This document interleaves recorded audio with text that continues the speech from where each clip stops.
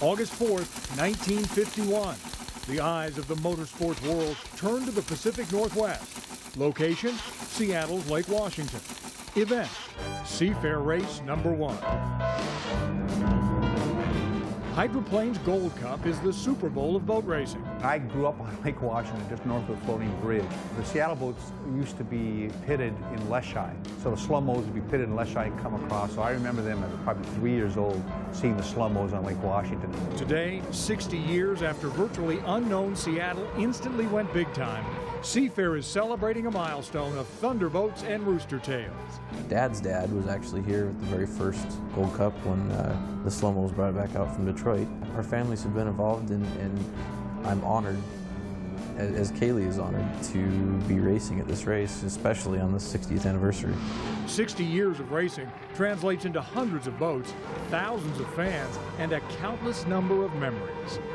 Today, you will journey down Hydro's memory lane while keeping an eye on the present and future. To have the opportunity to have the 60th race and be involved in it is an honor in and of itself.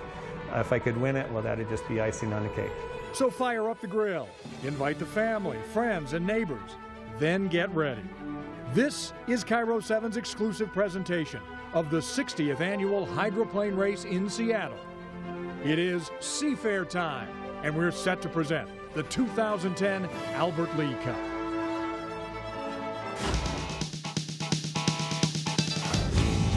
This is the Budweiser Startup Show, brought to you by Budweiser, the great American lager, by Beacon Plumbing. Stop freaking, call Beacon at 1-800-FREAKIN. Sunday morning on Lake Washington, but not just any morning. This is a Seafair Sunday morning. And just as they have for the past 60 years, fans will take to the shores and to the water to witness a spectacle unlike anywhere else in the world. Good morning, everyone. I'm Angela Russell. And I'm Steve Rabel, welcoming you to the Budweiser Startup Show, high above the pits in that very tower right there. We will be with you here on KIRO 7 for at least 8 hours today if everything goes well. Right. If it doesn't, we could be here till 10 o'clock tonight. Who knows? We have a great broadcast team assembled for you, as always, to bring you the stories and the festivities. 60th anniversary of hydroplane racing here in Seattle. And there are lots of stories to talk about. We'll detail them throughout the day for you. But maybe the biggest one is, in 8 hours from now, who will be the champion of the Albert Lee Cup here at Seafair? That's right. You know, on paper, it should come down to just 2 teams. But in reality, it could be based really on a war of words after what came out of the races in the Tri-Cities. What's always fun about this day is nothing is ever done on paper. It's always settled out here on the water and sometimes in the pits as well. Well, let's check in with our resident analyst here, our Hall of Fame, our Motorsports Hall of Fame member and 6-time Seafair champion, Chip Hanauer, who will be joining us all day here on the tower. I'll be here. Chip, you will be here. I'll be here. Thank goodness. Let's start with what happened a couple of weeks ago in Tri-Cities. Dave Vilwaks, Steve David, no love lost. No love lost, and actually Dave Vilwaks screwed up. He had the race won. He was the fastest qualifier. He had the fastest boat with 1 lap to go, with 1 corner to go. He made a miscalculation in what lane he was in. He came across Steve David in the Alberto boat, made him change lanes, although it didn't really interfere with Steve David. It's not legal. So he lost the race on the last corner of the last lap.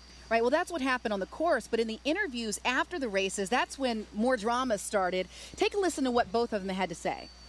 He tried to kill me down in that far turn. I mean, he came in and there was no lane whatsoever, and I was either going to run him over or we were going to win this race. There was another boat on the outside. There was another boat that was dead in the water there someplace I'm supposed to try to avoid, and the sun's over there because we ran this thing at 450, not 420. Yeah, obviously he never makes mistakes. You know, I mean, at some point you got to realize, okay, you screwed up, and congratulate the winner. Wow. So were they just blowing off a little steam, or do you think those were fighting words? No, competition does this to relationships. You know, what happens is these guys 2 or 3 years ago, they were great friends. It was all fun and games. Well, it's all fun and games till somebody loses a boat race, right? And now, all of a sudden, these guys are at each other. There's a lot at stake here. There couldn't be 2 more different personalities, not only on the race course, but off the race course. They are entirely different kind of individuals. I'll tell you, after covering this guy for so many years in the cockpit as he was a racer, there was no one more focused. And at times, people thought maybe that you had a little bit of an edge to you. And look how you've mellowed. You with edge? No, it's true. When I was racing, I took it so serious. I got so focused. competition does this. And, you know, we can talk about Paul Becker and Kaylee Perkins. They were great buddies until last year, actually. And now after the Seafair race, there's a little animosity there as well. Well, let's talk about the team totals right now, because that's also going to be something we're going to look at, because that means so much into who continues racing to go to the Middle East, which is really the big carrot out there for all these teams, right? And the reason it's a big carrot is it's a lot of money, because these boats make about $15,000 per race. But if they can be one of the 10 that go to Qatar, they will make $125,000. So if you look at the standings here, the boats there in the U13, the U25, and the U57, they are desperate to be one of the 10 boats to go to Qatar to cash in on that $125,000. All right, well, Chip's going to join us back here again in less than an hour. There are 14 races today, and he'll be here for all of the action. We can check in with Chris Francis, our sports director. I think so, yes. He's going to be at the pits all day, and one of the teams he's watching is the defending champion, the U96 Spirit of Qatar. And I know we were talking with Chip earlier, there's been some debate over the pronunciation, whether it's Qatar or Qatar, but talking with Boeing officials, it is indeed Qatar, and I've always heard you say it that way, too. Qatar is what us newsies, as you know, like to call it. But Chris is with the defending Chevy Cup champion from years past, and now he's hoping to be the champion of the Albert Lee Cup here at Seafair. Chris? He certainly is, Steve, and just here signing autographs and stuff, and nice enough to join us real quick for an interview here. And yeah, Steve's staying up in the booth, defending champ, and you had a great day yesterday, a great start to your runs. It's a good start. You know, we needed to get points, and we got those. This one's going to be a lot harder. We're running from the complete outside again, so. But the weather looks good, water looks good. We're just going to let her fly. Yeah, it was a little bit bumpy yesterday. I know that's what you said, and everybody said it looked easy. How do you keep that going today? I know the first tee, yeah, you're running on the outside. We just got to race our way in. You know, it's not we have to run very, very hard here, and hopefully we can get to the front. But probably unlikely, a lot of fast boats inside of us. So what we have to do is just do the best we can and try to start working our way and racing our way towards that inside lane again for the final. So just a lot of hard work today. We've been asking you about this rivalry all week long. This is what the fans want to see. You'll be in the first heat here. You know, it's going to be a tough job overtaking your time. Your lap times were pretty much the same yesterday. Yeah, but we've been a little better in rough water, and I notice their boat's a little flighty, so we'll see how it pans out when we get to the race course. We'll see how rough the race course gets, but it's hard to pass anybody on the outside here in Seattle because of the rough water. So we'll just see, take a good heavy swing at the bat and see what happens. I'm sure we'll be watching you all day long, Steve. Thanks so much. Hey, thanks. Right. That's Dave Villwalk. We'll be back to you, Steve. All right, Chris, thanks very much. And we have our microphone problem, we believe, fixed with our Mike Fitzsimmons at the start-finish line. So, Mike, when we last chatted, we were talking about how the weather might affect the racing today. Seattle weather is always unpredictable, Steve, and as a result, you never know what you're going to get. Now, as you heard Rebecca say, we're not going to really see a whole lot of wind today. We're not going to see a whole lot of chop on the water caused by the wind. But she did say this: toward the afternoon, the wind will pick up out of the southwest. Now, you don't need a lot of wind in that south turn, in turn number one, to cause the water to start chopping up and frothing up and leaving you rollers 3 and 4 feet with big troughs in between. And when everybody goes charging into that corner, that is a dangerous turn. There's no getting around it. And if you just get a 10 or 12 mile an hour wind from the start line to the first turn, what happens is that right sponson, especially at high speed as they're charging down in that first lap, the right sponson likes to lift. And when it lifts, if it catches just enough wind and catches a roller at the same time, you'll lift up above the horizon and there's no getting it back. So in these conditions, Mike, who do you think would work best in this?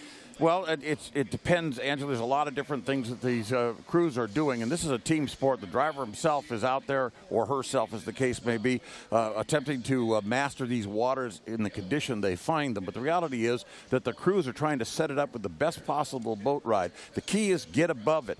Don't hit it and allow it to launch you away. Get above it to where you bounce over the top of it. They'll be working on that, but the conditions, obviously, this is unlike motor racing with wheels. The track changes virtually every lap around, so we have to set the boat up in such a way that it's going to be able to handle almost anything we could expect in a 3-lap or 5-lap final, as the case may be. And that being the case, the crews will be adjusting wings, looking at the ride of the boat. The driver will be working the canards pretty much on this front straightaway, and anything can happen. But the weather is always a factor in Seattle, even when it's really hot. Mike, 40 years in this sport, 25 with us here at Cairo 7. Go out on a limb for us. What do you think? Who wins today? Steve, this is a sport of ironies. If the last 60 years of Seafair haven't taught us that, then it hasn't taught us anything. I am looking at a driver who has actually, for the 4 races thus far this season, this being the 4th, of course, has let the race come to him in a way I haven't seen in a young driver in years. And this fellow does not have the fastest boat, but J. Michael is, in my view, the fellow who is going to be able to pull this off. You saw a move yesterday, and we'll show it to you when we run the heat, in which he literally created a condition for himself, planned it in advance, almost 3/4 of a lap in advance, and was able to take advantage of it. This guy is watching the other fellows thinking, how can I put myself in a position to win? So I'm going with J. Michael Kelly and an upset today. All right, Mike, thank you so much. We'll talk to you a little bit later. Now, a driver profile presented by 76. We're on the driver's side. Perhaps the most prominent driver currently on the H1 Unlimited hydroplane circuit is Auburn, Washington native Dave Villwock. Racing since 1992, Villwock now drives the Spirit of Qatar, formerly known as the Miss Elam Plus. Villwock has racked up 60 career victories, just 3 away from becoming the all-time winningest driver in unlimited hydroplane racing history. Last season, the Elam Plus was first in victories, but finished 2nd overall in points behind the Oh Boy Oberto Miss Madison. After a win at Seafair last year, Villwock seeks to record yet another victory on Lake Washington. Driver Profile is presented by 76. Bring your 76 gas receipt to their tent at Seafair and get a free gift.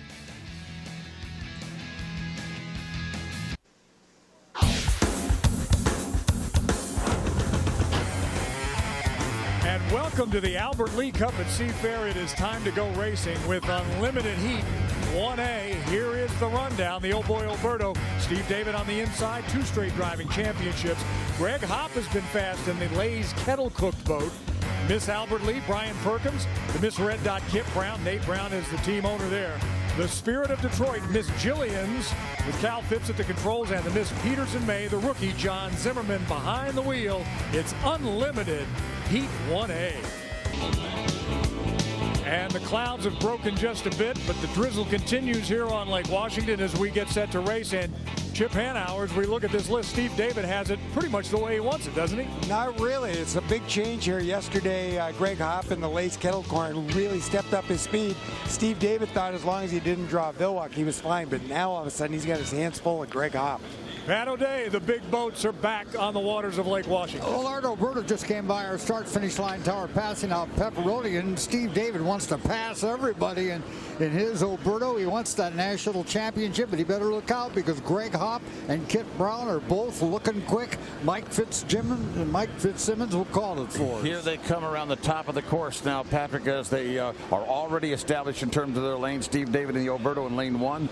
The Lay's boat with Greg Hopp in lane 2. Albert Lee in lane 3. The Red Dot in 4 with Kip Brown. The Julians with Cal Phipps and the Peterson May in the 6th lane. They come to the line. Looks like we're going to have a picture-perfect start here. Steve David nails it as they come down to the first turn here with plenty of speed. This was one of the better starts we've seen this year, Chip, and we've got a lot of traffic. Brian Perkins right there in the lane 3. He really's got a lot of boat speed. I'm really amazed. That's the fastest I've seen that boat ever go. And they get them sorted out of the exit pin down there, and down the back chute, Steve David has got the lead, but it looks like the real battle is between Brian Perkins and Greg Hopp, who are side by side in 2nd place and within the rooster tail of the Oh Boy Oberto. Now, as you know, Steve David has a slim lead of 370 points in national high points, and he did not pick Dave Villwock in this heat, so he has a chance to go up on him depending upon what luck befalls Villwock in the next heat, and he's trying to make sure he gets away clean with this one. At the end of lap number 1, Steve David in the Oh Boy Oberto has got a very strong lead, and Greg Hopp is now being challenged by Kip Brown in the 17 boat. And Dave turned the first lap at 142.051. 142.051 for the first lap. Steve David out in front in the Oh Boy Oberto and in the points chase, but right behind him and still putting on the pressure is Greg Hopp, and then Brian Perkins in the Albert Lee is behind those two in 3rd place. And we've sorted this out now to a certain extent, but we still have some pressure on the outside from Kip Brown, who has now passed the Albert Lee going into the turn number 1, or turn number 2, excuse me, the north turn of bridge turn, in a real hurry up there. Out of the corner comes the Oh Boy Alberto. We got several of them bunched up there, and our finish order in the second lap is going to be the Oh Boy Alberto out front. Still Greg Hopp in the Lay's Kettle Cooked is right in their second place now. Just now passing, it'll be Kip Brown driving the red dot as he comes by. Now there's a disabled U100 boat. The Kettle, the Lay's Kettle looks like it got cooked, and unfortunately he falls back to fourth place now as Stephen David running some rough water up the back chute has everything his way. Kip Brown has established second place, and Chip, it looks like Kip Brown has got a lot of boat speed out there. Very surprising the boat speed he's shown. And I also want to talk about that start. In the years past, we've talked about boats fighting for lanes. These boats were assigned lanes by their qualifying speed. Back to you, Mike. Yes, they were. And coming down to pick up 400 points in a first place in Heat 1A, it's going to be just the way he had planned it. Steve David in the Oh Boy Alberto, about 3 rooster tails ahead of his nearest competition, and that's because his earlier nearest competition broke just on this front straightaway. Across the line now comes Kip Brown. Very, very impressive run for Kip Brown in the red dot. Albert Lee comes across the line in third place with Brian Perkins, and finally getting the beams back again is the U100 Lay's Kettle Cooked. And fourth place overall, well, we got a little bit of a battle going, but it looks as though it's going to be John Zimmerman in the Peterson May, followed by the 13 boat Miss Jillian's with Cal Phipps, who's had some mechanical difficulties out here getting qualified and getting in this race.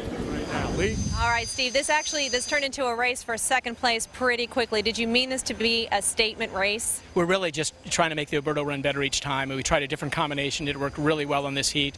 The goal is to win this thing come time for the final, so we have to progress every heat, but certainly we'll take those 400 points and move on down the road. How about conditions? That's been the question of the day. We've had rain, we've had wind. Has it been affecting you guys while you're out there? Seattle's always rough, so it's what you expect and you set up for it, so the conditions were perfect, and the Alberto loves this rough water. Yeah. This is a great start then for you. Congratulations. Thank you very much. Steve, back to you. All right, Lee, and here are now the official results. Again, Oh Boy Alberto and Steve David on top. The speed showed by the red dot. They pick up a second place. Lay's Kettle Cooked along with Peters and May, Miss Jillian's, and the Miss Albert Lee Appliance.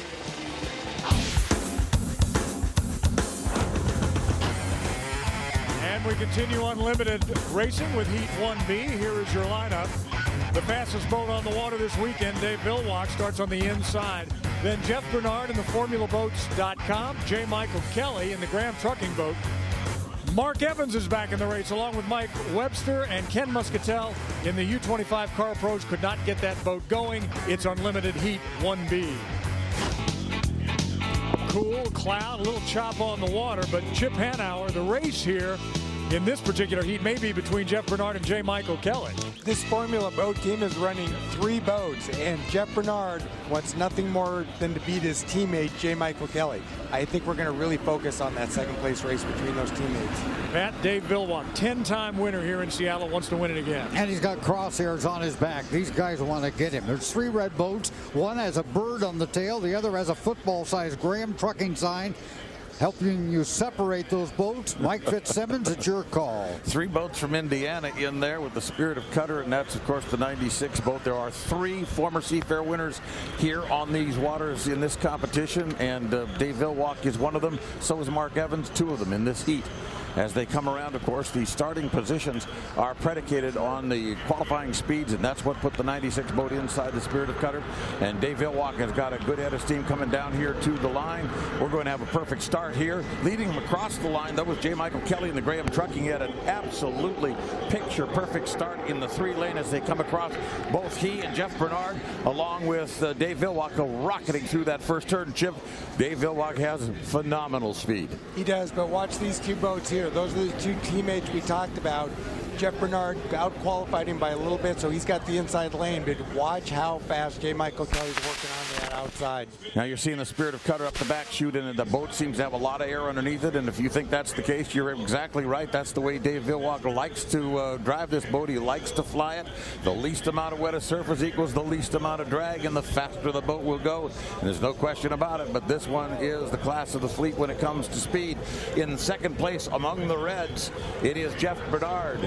And in the 5-boat, FormulaBoats.com, followed by J. Michael Kelly in the Graham Trucking in that order. And their teammate Mark Evans is in 4th place right now in the Washington Truck Dispatch, followed by the Matrix System boat. That's Mike Webster out of Pennsylvania. Boy, J. Michael Kelly right there made a crossover move. He went over Jeff Bernard's wake to get inside of him. And if Jeff Bernard doesn't know he's there, his radio team should tell him that. J. Michael Kelly still's got a chance there on that inside to get him. And I think this is going to be a good boat race. Oh, when he got a little loose there, we saw an awful lot of the underside of that race boat for J. Michael Kelly for a moment there as he took that inside lane. He's fighting a little slop from the wake of his teammate. Meanwhile, staying out in front of it all and attempting to get 400 points and stay even with Stephen David as far as the point spread is concerned in national points. That is the Spirit of Cutter, and that is Dave Villwatt coming across the line. 1st place, 2nd place, it's Jeff Bernard. 3rd place now by a rooster tail and a half. It is the Graham Trucking and J. Michael Kelly. And in 4th place, still way back, of a half a straightaway away from, or a half a course, I should say, away from the lead boat. That would be Mark Evans. It'd be interesting to know if Jeff Bernard did not pull in a lane in that floating bridge turn, because Kelly was coming up on the inside, and suddenly Kelly had to go through his rooster tail. I think he changed lanes, but we'll see what the referees say. It was a little tight up there. One thing's for sure, if you are not having to entertain a crowd, you can do things your own way, and that's exactly what Dave Villwatt is about to demonstrate as he comes down to eye the checkered flag and win Heat 1B of the Albert Lee Cup at Seafair. And the Spirit of Cutter across the line with the flag. 2nd place, Jeff Bernard. He comes across the line about 3 rooster tails back of the Spirit of Cutter, and in 3rd place, about by the same distance, it would be the Graham Trucking. And Villwatt turned a quick lap in that first time around, 145.834. We have a penalty on Bernard, just as you observed there, Mr. O'Day. It appears as though he did not give a sufficient overlap, and that means his teammate picks up 2nd place. That would be the Graham Trucking. So, and this, by the way, Chip, is the kind of racing that we've been seeing from J. Michael Kelly. Put on the pressure, make sure you make somebody make a mistake, but make sure you're safe in the process. That's just what he did. I'm a big J. Michael Kelly fan. Remember, we pointed out that looked like it could happen. J. Michael Kelly did the crossover. Maybe we can show it to you again. Did the crossover, got inside of him, made up ground. Jeff Bernard panicked and cut him off, and it didn't cost him dearly. And you know, those two guys don't exactly love each other. They're on the same team, but they're not too sure they're fair and sharing the props and this and that and the other thing. And this will just heat the controversy up a little bit. Pat, let me show you what made this happen. You're going to see this boat right here in 3rd place. That's J. Michael Kelly do a crossover. He's going to cross his wake. He sees a lane in there. Now he hopes he has good water, and he's going to try and run up inside of Jeff Bernard. It looks like a long way. Now we go up to the corner, the final corner, and right here you'll see Jeff Bernard, where now he's supposed to leave him a lane, and he doesn't do it. He goes right to the buoy, and then he leaves no place for J. Michael Kelly to go. That's an infraction. Dave Villwatt, and we waited most of the day to get it done, but pretty easy for you there. Yeah, it wasn't a lot tougher than it looked. It was real rough. The thing was trying to swap ends up on the other end. I was in a couple of troughs, but managed to get it lit and get it to the starting line. It looks like J. Michael or somebody had a tough time up here. Probably it's some big ruts out there that were causing some problems. All right, the only drawback, you didn't get Steve David in the draw, so maybe next time. Yeah, that's the way it goes. It just pays our money and takes our chances. All right, Steve, back to you. So here now the official results, Unlimited Heat 1B. And Dave Villwatt, of course, taking the win. Graham Trucking, followed by Washington Truck Dispatch, Matrix, Formula Boats, and the Car Pros boat did not start. And we're getting set to go racing for real, for live here on this Sunday morning with the 2 fastest boats in the same heat. Heat 2A coming your way shortly here at the Albert Lee Cup at Seafair.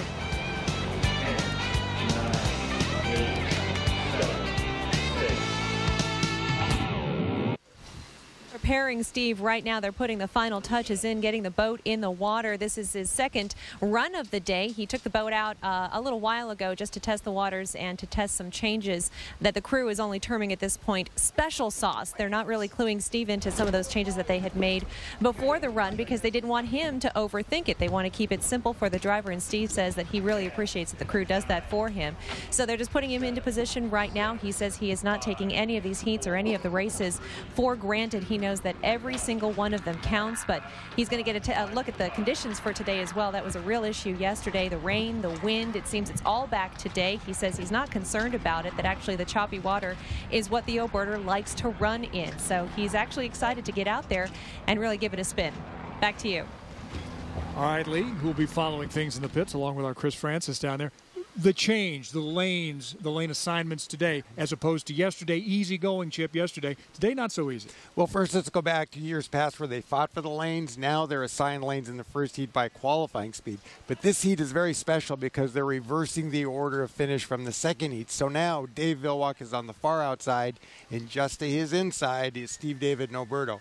This is the race that Steve David in the Oberto has to beat Dave Villwock to have any chance of getting that inside lane for the final. Mike Fitzsimmons out the start-finish line. You'll be calling the race. What do you see out of that competition, those two guys, where they have to come from outside in to try to win this heat? Well, Chip pretty well stated it. If Steve David doesn't do it here, he isn't going to do it. It is as simple as that.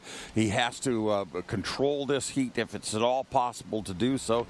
He's going to have a faster boat. And, I mean, this boat has been 5 miles an hour faster all week long out here in qualifying and in its initial heats yesterday. The Spirit of Cutter is a faster boat, and he's going to take a larger race course, and he has to be able to drive around the old boy Oberto before he can shorten the size of the race course that he's going to run. And, Pat, that simply means that Steve David either has it or he doesn't. Well, clouds and all, this is setting up to be one of the great heats of racing of the year. Yes, the Qatar is a little bit faster than Steve David and the Oberto, but Steve's got the inside lane. This is such a critical heat for him as you look at the entire season as one big picture. And don't ignore the rest of the traffic. They could play a role in especially into the first turn as to how this one shapes up. J. Michael Kelly, your selection will be in the pack there somewhere. Well, as a matter of fact, let's head down to the pits right now and talk about at least one of those other boats that may be in the mix. Anything can happen, as we know, out here on Hydro Sunday. Chris Francis is near the Graham Trucking pits. Chris. Yes, Steve, I have actually all three boats, Spirit of Cutter here and the U-17 and also J. Michael Kelly's boat as well, and they're all getting ready here down in the pits. And I spoke with Dave Villwock. Obviously, we spoke with him an hour ago on the air, but I spoke with him after that and just asked him what it's going to be like to run on the outside. And he said, you know, I know this race course. I'm going to be good in rough water, which he's going to see. And, yeah, it's just a matter of time if he can keep his boat where he wants it on the outside before he gets by Steve David. So he's not really worried about being on the outside because, of course, he's got that faster boat, faster than almost anybody out here. But keep an eye on Kip Brown because he was very fast yesterday in some of the heats, and so he is maybe a dark horse in this one. But they look like they're all ready to go here, and especially Dave Villwock on that outside.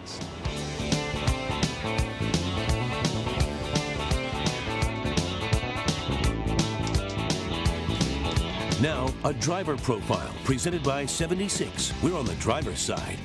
At the controls of the U-100 is powerboat racing veteran Greg Hopp. This Snohomish native has raced boats since he was only 9 years old. Most recently, Hopp became the driver for the Leland Unlimited team after the legendary Chip Hanauer retired in the year 1999. Hopp captured Rookie of the Year honors that season, but he is still seeking his first career victory on the Unlimited circuit. Behind the wheel of an Unlimited Light, however, has been a totally different story. His 20 victories on the Unlimited Light circuit make him the winningest driver in the history of that class. Driver Profile is presented by 76. Bring your 76 gas receipt to their tent at Seafair and get a free gift.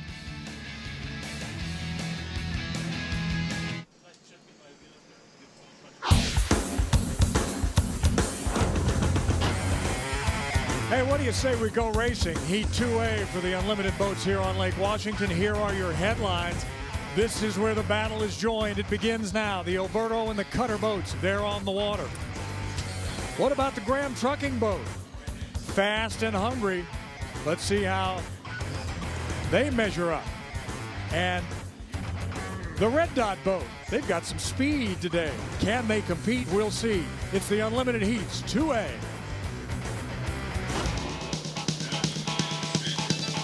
And here are your Muckleshoot starting lineups for this Heat 2A. The Miss Albert Lee, Peters and May, Red Dot, Graham Trucking, and there to the outside, the Oh Boy Alberto, and then the fastest boat on the course, the Spirit of Cutter. Speaking of the course, as we take a look at the waters, again, a gray, kind of lumpy day out there, but the boats are out. They're getting set.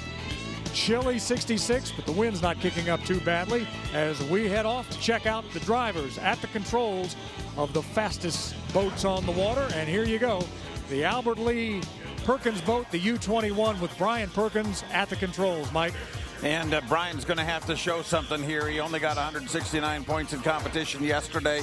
He needs to step it up because his performance was not strong.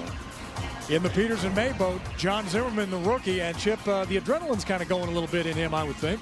It is, but he's really got a short sword here. This boat was leased from Fred Leland to replace the boat that was damaged in Detroit when J.W. Myers hit the wall. He doesn't really stand much of a chance here. Nate Brown's team with his nephew Kip Brown at the controls, the Miss Red Dot. Mike, they showed some speed yesterday we didn't know they had. They did, and he'll be starting from the middle of the pack also, so he will be a factor on this start. Watch where that yellow, red, and blue boat goes. J. Michael Kelly, Mike Fitzsimmons, not so dark horse, Chip. You know, not so dark horse, especially from yesterday. I think this is one of the most gifted drivers I've ever seen. He pulled a great move yesterday to give him a second place. He's one to watch not only in this heat, but all day long. I don't know how much more we can say about the Alberto team and Steve David, other than that they're the defending driving champs. And Mike, they need to get points because they're competing head-to-head with Cutter. Absolutely, the monkey's on this boat's back and Steve David's back. He has basically taken a hit on 17 on the blackjack table. Lee Stoll, the sausage boat, is out on the water. Steve David, a confident driver. He's not expecting that big lead that he had in the heat yesterday. The crew is saying that he's expecting this to be a tight, packed race. Not only what he does right, but also watching out for the other drivers and, of course, keeping his eye on the Spirit of Cutter. And that's the boat just to his outside, the defending champ here at Seafair, Dave Villwock. You know, there's a national championship at stake. Dave Villwock is behind because of some mistakes he made. He needs to beat Alberto every time he gets them so he can win that national championship that will come to a conclusion in Cutter. Chris Francis, the fastest boat on the course. What lane is that? There's no question that's got a confident driver here in Dave Villwock, just like Steve David. And as a matter of fact, I've got a prediction here of 2 laps from one of the crew members here before he overtakes Steve David, guys. All right, Pat, here they come, the big boys. Steve David, if he's going to win the national championship again, the place is Lake Washington. The time is now. He needs to win this heat. Mike Fitzsimmons calls them. As they come to the line, Pat, we've 10 seconds left on the clock, and of course the guys to watch are on the outside, but the fellas in the middle, J. Michael Kelly and Kip Brown, are going to control this start to some extent. We hit the line a little late, but they are at the front end of that fleet as they come through. You're watching them in the middle of your screen, and right now, Dave Villwock is way outside and hanging back, just waiting to see how this lower corner sorts out. Chip? Mike, if that was either a perfect start or J. Michael Kelly jumped the gun, it is going to be very, very close. If he didn't jump the gun, that was perfect.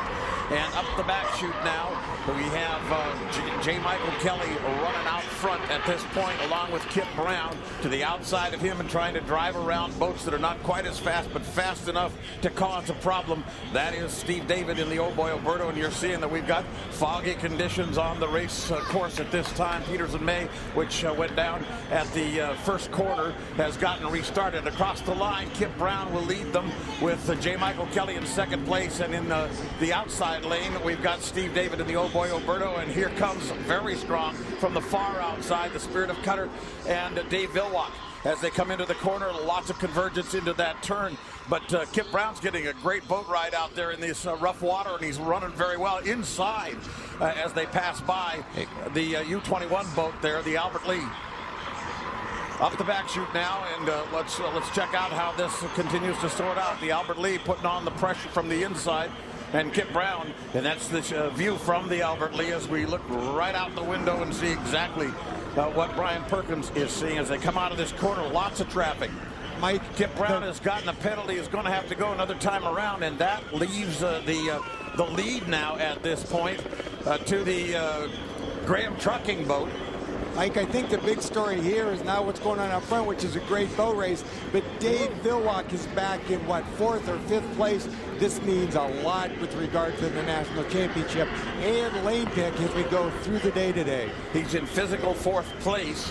But of course, the boat that leads the green boat, green and white, Pat O'Day, is actually penalized. He's not really the leader. But here we have J. Michael Kelly taking advantage of the situation from the middle of the race course. He's going to get a checkered flag if he can hold it. But right now, Stephen David is putting the pressure on him. The quickest lap so far has been 139. That was the first time around. In these waters, that's flying. Mike, J. Michael Kelly, as we've been touting all weekend long, has driven great. He did a great move yesterday. That was a perfect start, and look what it results in. And what it results in is 400 points because J. Michael Kelly and the Graham Trucking takes the checkered flag in this heat 2A. And Stephen David will take 2nd place, but as you mentioned earlier on, the Spirit of Cutter just didn't seem to have the ability to catch these guys from the outside. Whether that was deliberate, I doubt it was, because the points that have to be given up because of that outcome are simply not going to be acceptable. Now, we know Kip Brown was penalized a lot, but are you sure that the Albert Lee appliance was also Brian Perkins?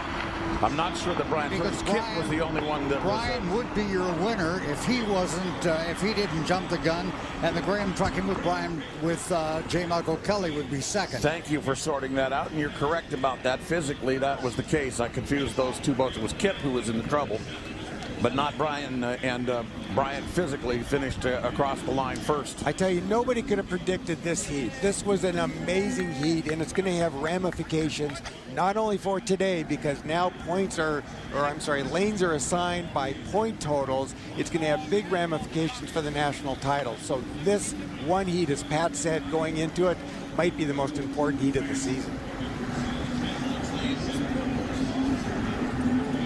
Chris Francis is getting into position. He'll have Brian Perkins here in just a moment, the pilot of the Albert Lee boat. But in the meantime, let's talk to Steve David. He's with our Lee Stoll. All right, Steve, I know you're pulling the cords out of your ears right now, so we'll try and make this easy for you. You put the thumbs up as you pulled in. Was that a good race for you, considering how far back you ended up? Well, we needed to stay ahead of Dave Villwock for our national points championship race, so that was really, have Jimmy check that here, that was really the purpose of that heat, was to beat him in points, and we did. So it increases our national championship lead, and then we'll worry about winning the race at the final. So at this race, it really wasn't looking at the final of it, you were looking where Cutter was. Exactly, because he and I are really in the points race at this point, and we had to beat him, we did that. Guys on the inside had a great race, there was no chance we were going to get them from way out where we were. Tight packed turns right there, pretty close racing. Oh, exciting stuff. Is that how you like it? Oh, I love it, and Oberto just eats that stuff up. The boat's set up for it. All right, let's toss it to Chris Francis, who has the winner. All right, thanks, Lee. A lot of hugs and very big smiles, and I'm with the winner here. And boy, one of your guys just came up and said you ran with the big dogs, and that was a little upset there. Yeah, a little bit. We had position on him there at that in being in lane 1. And the Albert Lee team has done an amazing job setting up this boat. We've had a hard time earlier this weekend with handling and stuff like that, but we tried a bunch of things this morning and it worked really well. And we really needed that first place points right there to get in the final, so that was huge. And there was some question of a penalty there. You didn't know what was going on, all of a sudden, and then all of a sudden you erupted here with the cheers and the clapping. Yeah, I mean, I know I was legal on the start, and I know that a few boats were really close, and they said a couple boats jumped. I don't know if there were any other penalties other than that, but just an amazing win here for the Albert Lee team, and glad to do it for Albert. A little Perkins weekend going on here, I guess. So far, so good, yeah. All right, guys, back to you in the booth. Chris Francis is with J. Michael Kelly. Let's check with him right now. I am Steve, and boy, what a start. And I know you couldn't get the Albert Lee there at the end, but that was a quick start, and you got to run pretty good. Oh, man, what a great race. Keep Oberto and Qatar boat behind us. That just shows how much everybody else has come through, and as of right now, I think anybody can win this race. Yeah, it really does. I mean, it jumbles it up here. I mean, the guys in the booth are talking about, wow, what a final we could have. What are your thoughts on how your boat can fit in all that mix there? Oh, I mean, my ride out there showed me that if I can get an inside lane, I can beat anybody. These Graham Trucking guys have given me an absolutely amazing boat, and we just continue to get faster and faster. So, I don't know how the points work out right now, but if the further we get inside, the better shot we're going to have in that final. All right, J-Michael, a lot of racing to go. Good luck to you. Appreciate it. Thank you. Okay, guys, back to you. Well, we know the young man can drive. He won at Doha last year, and here are your unofficial results with the Miss Albert Lee winning Heat 2A. The Graham Trucking. Oh boy, Alberto comes in and picks up some points over the Spirit of Cutter. Peters and May and the Miss Red Dot there bringing up the rear. The results of Unlimited Heat 2A. Now, a driver profile presented by 76. We're on the driver's side. Another Northwest native racing in this year's Albert Lee Cup is J. Michael Kelly. J. Michael was Rookie of the Year in 2004. This is his 7th Unlimited season and his 2nd year with the U7 Graham Trucking Team. In 2009, J. Michael Kelly captured his first career victory at the inaugural World Cup Championship in Doha, Qatar. Other highlights include a 2nd-place finish behind teammate Jeff Bernard at the Thunder on the Ohio race in Evansville, Indiana. When not racing for Graham Trucking, J. Michael Kelly is a finish carpenter in his hometown of Puyallup. Driver Profile is presented by 76.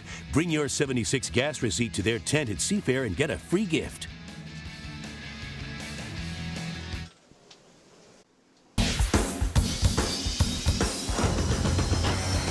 We're ready to go racing again. Heat 2B for the Unlimiteds here on Lake Washington. Here are the headlines for this one. Greg Hopp in the U100. He had a fast Heat 1. Can he do it again in Heat 2B? We'll see. The 3 Formula boats are racing today, led by young Mr. Bernard. Let's see how the red boats do. And the Flying Doctor, Ken Muscatel. Does he use tape and glue and paper clips to hold together that boat? The U25 will find out. These are the stories in Heat 2B. Taking a look at the boats here in Heat 2B for the Unlimiteds, the Miss Jillian's, FormulaBoats.com, Washington Truck Dispatch, Matrix, the Lay's Kettle Cooked, and there's Car Pros on the outside. Ken Muscatel's boat. As we look out at the water again, a little bit lumpier than a few moments ago, and now those clouds are really starting to drop down low to the deck. We'll keep an eye on that. Winds, however, staying at about 4 miles an hour. Let's check in on the drivers who will be controlling these fast boats in not such great conditions. The top of the list, the Miss Jillian's, Cal Phipps leading the way, Mike. Cal's had a disappointing weekend. His boat has not been performing well. He got a couple of fast laps out of it, but mostly he's had mechanical gremlins. Hopefully, they're gone and he's ready to go. The U5 FormulaBoat.com with Jeff Bernard at the controls. Just yesterday, penalized Chip. Last year, Jeff Bernard was kind of the first string driver for the Formula Boats team. J. Michael Kelly has kind of stepped into that first string. Jeff Bernard is not happy about it. He needs to make a statement here. Chris Francis in the pits. Are they ready to make that statement, Chris? I think they are. They are still actually in awe of what just happened in that last heat. They are buoyed, no pun intended, by the confidence they have from what J. Michael Kelly did. So they'll be inside, and Jeff Bernard, you mentioned the penalty in the last heat. Hopefully it doesn't happen to him this time and puts on a good show here. The Truck Dispatch, the U57, a former champion here in Seattle, Mark Evans. It sure is nice to see Mark Evans back. His name, the Evans family name, figures so much into Seafair history. And to have Mark back in the saddle after a serious back injury and have him come back to Unlimited Hydroplane Racing. Same old personality, just bubbling over all the time, no matter what he drives. Matrix System boat hasn't shown a whole lot, but Mike Webster, a young driver, the Rookie of the Year a year ago, Chip. This is a total family operation. Father and son put this boat together. Mike is just trying to demonstrate his ability as a driver. They know they really can't do much damage with this boat. I'm pulling for the Lay's Kettle Cook because, Mike, they just sent up some potato chips up here to the booth. Yeah, I think that's a pretty good choice anyway, though. At Detroit, this boat was very fast. At Tri-Cities, not so fast. Here, seems to have found the speed again. He's coming from the outside, though, on the start. So this will be interesting to see if he hooks up with the Formula Boats out of that first corner. Dr. Ken Muscatel tore that boat up a couple of weeks ago in Tri-Cities, but Chip, he's got it back together again. Ken Muscatel was the guy that really put the Cutter deal together. He desperately wants to get back, but that damage that he incurred in Tri-Cities just got fixed. This is his first heat of the Albert Lee Cup.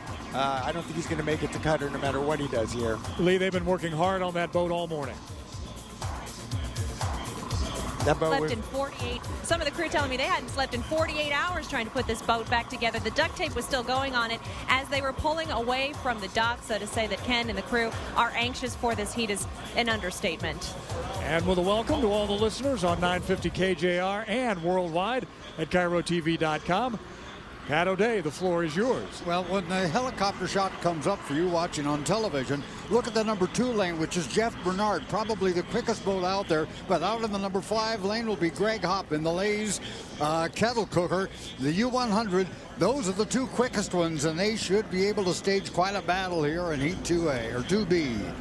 They come around with 20 seconds left on the clock. Cal Phipps will have the inside lane, but not the advantage as far as horsepower is concerned. The advantage clearly from lane 2 is going to be Jeff Bernard in the Formula boats, but let's watch the 100 coming from the 5 lane on the outside, and he's going to come on strong as well. We're a little early at the line, 1 second. We're perhaps okay. If so, Jeff Bernard was right there when he had to be. A little bit of a fudge there. It looks like we may be okay as far as the start is concerned into the first corner.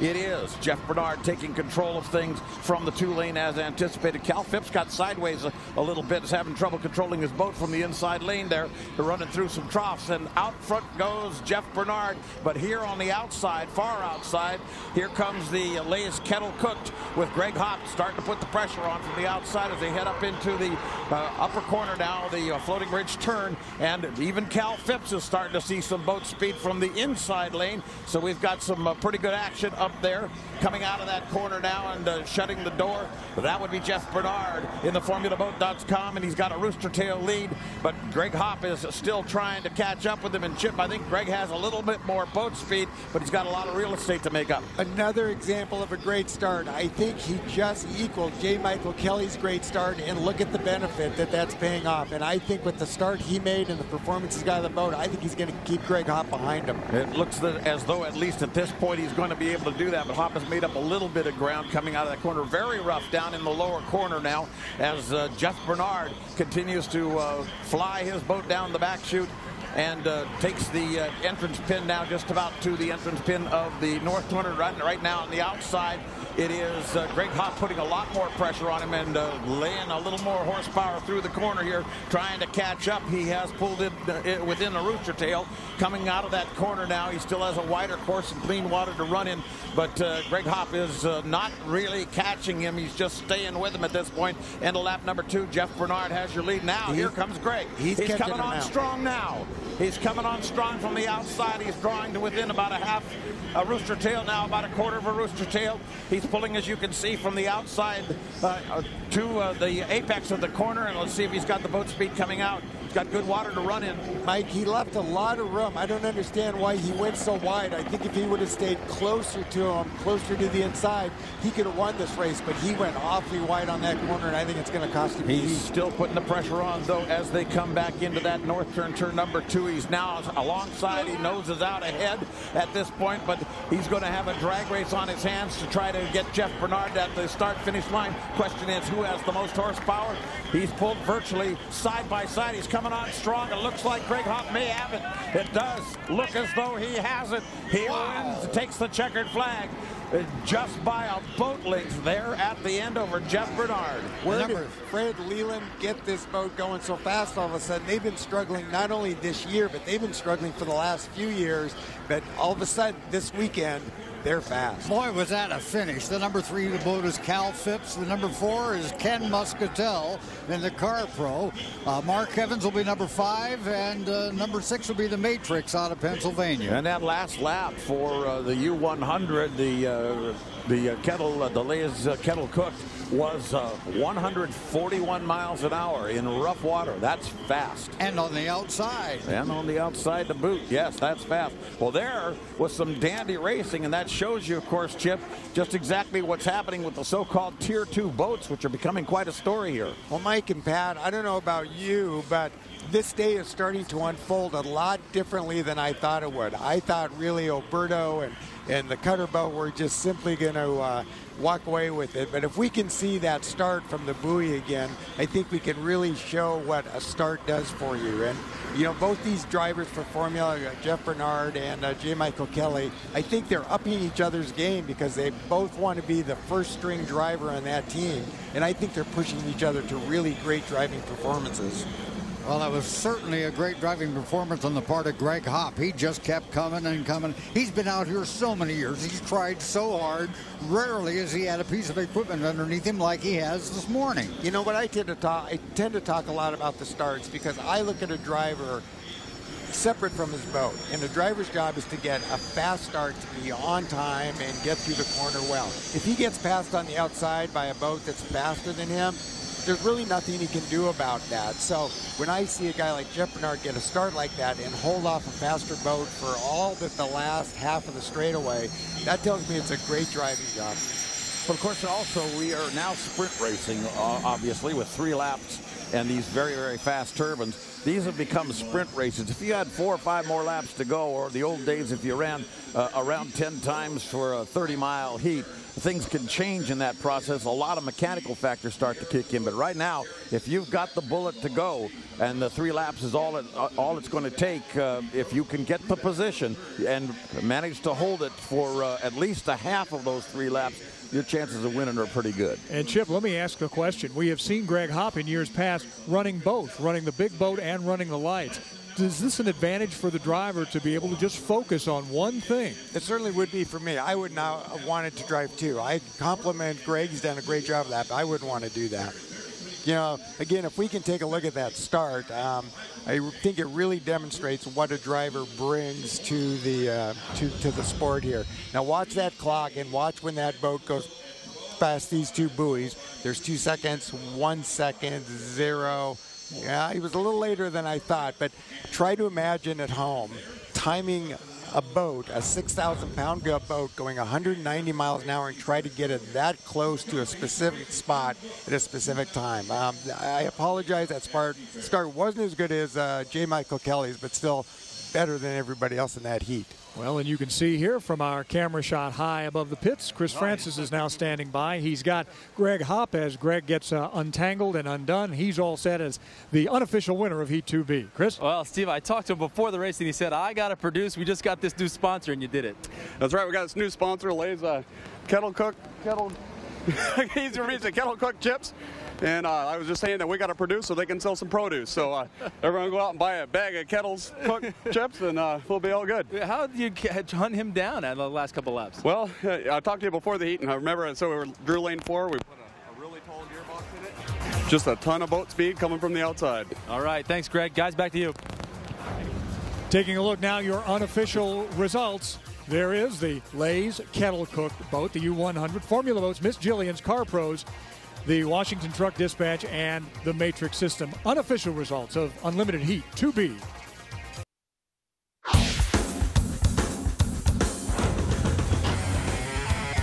From air show action back to the water, it's time for Heat 3A of the Unlimited Hydroplanes at Seafair, and here are your headlines. How hot's the kettle? Greg Hopp has that baby flying. What is he going to do here in Heat 3A? A third-place finish is not what the Alberto team likes, but they stayed ahead of the cutter boat, and that's all Steve David wants to do. And finally, a family reunion of sorts, the Red Dot, with Kip Brown at the controls and Uncle Nate running the show. How will they fare? It's Unlimited Heat 3A.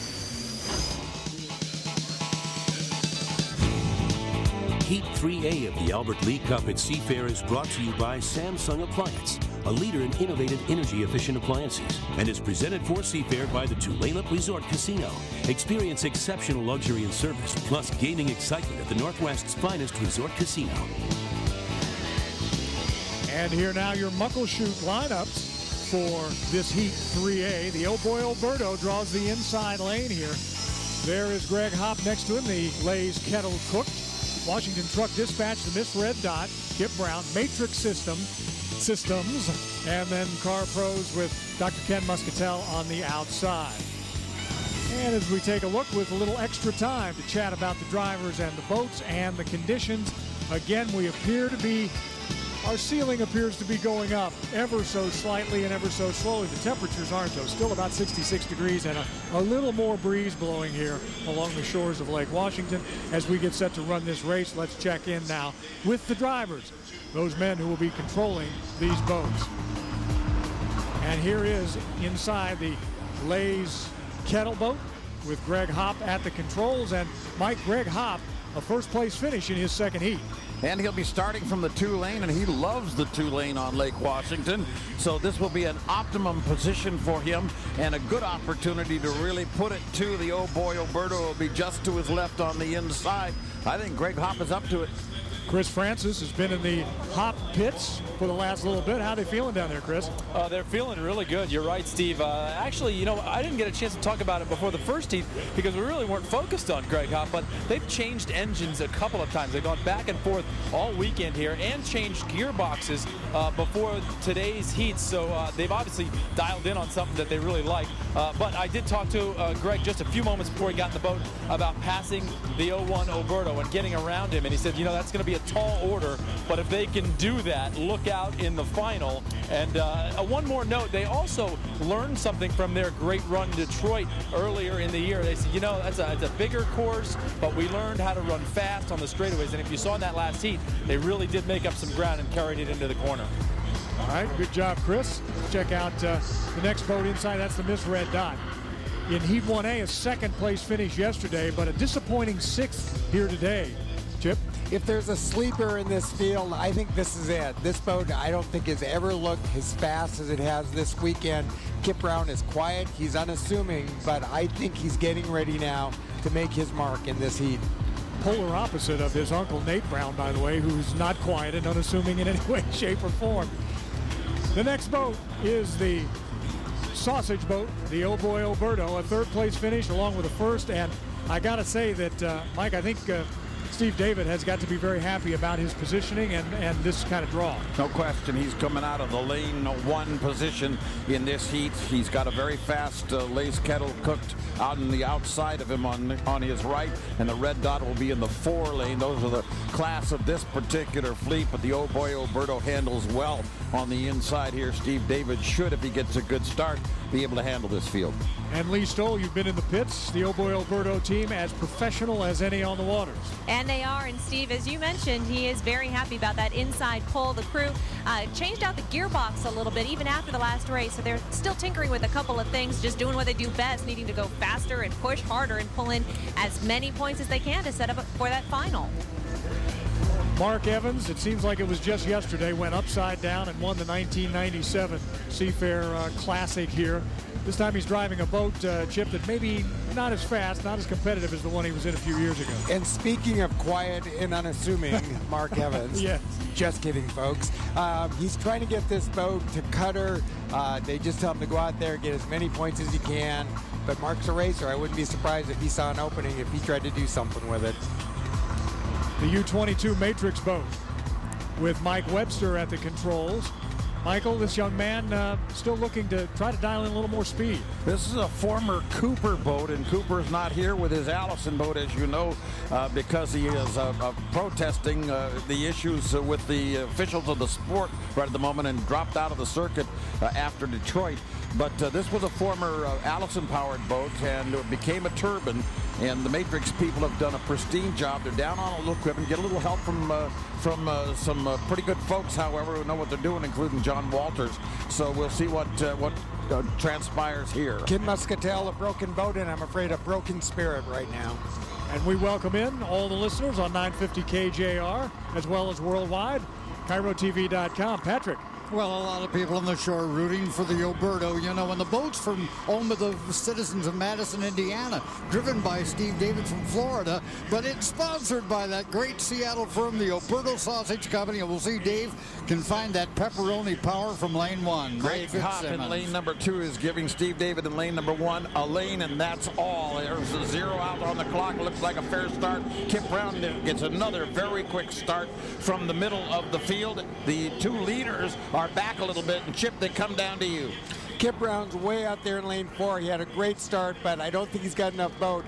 Hopefully he can salvage maybe a second or a third out of this, but it's going to be tough. Steve David takes the lead now as they come down the back chute on lap number 1, first of 3 times around. He's going to try to run away from everybody. In second place is Kip Brown, and he is driving well from the outside, but unfortunately there doesn't seem to be the speed this time in the U100, the Lay's Kettle Cooked, that they demonstrated in the previous heat. Steve David is not having a problem with him. You know, speaking of cooked, I'm afraid Dave Villwalk's national championship is starting to look a little cooked, because Steve David and the Oberto has gotten every break they want. They beat him one time.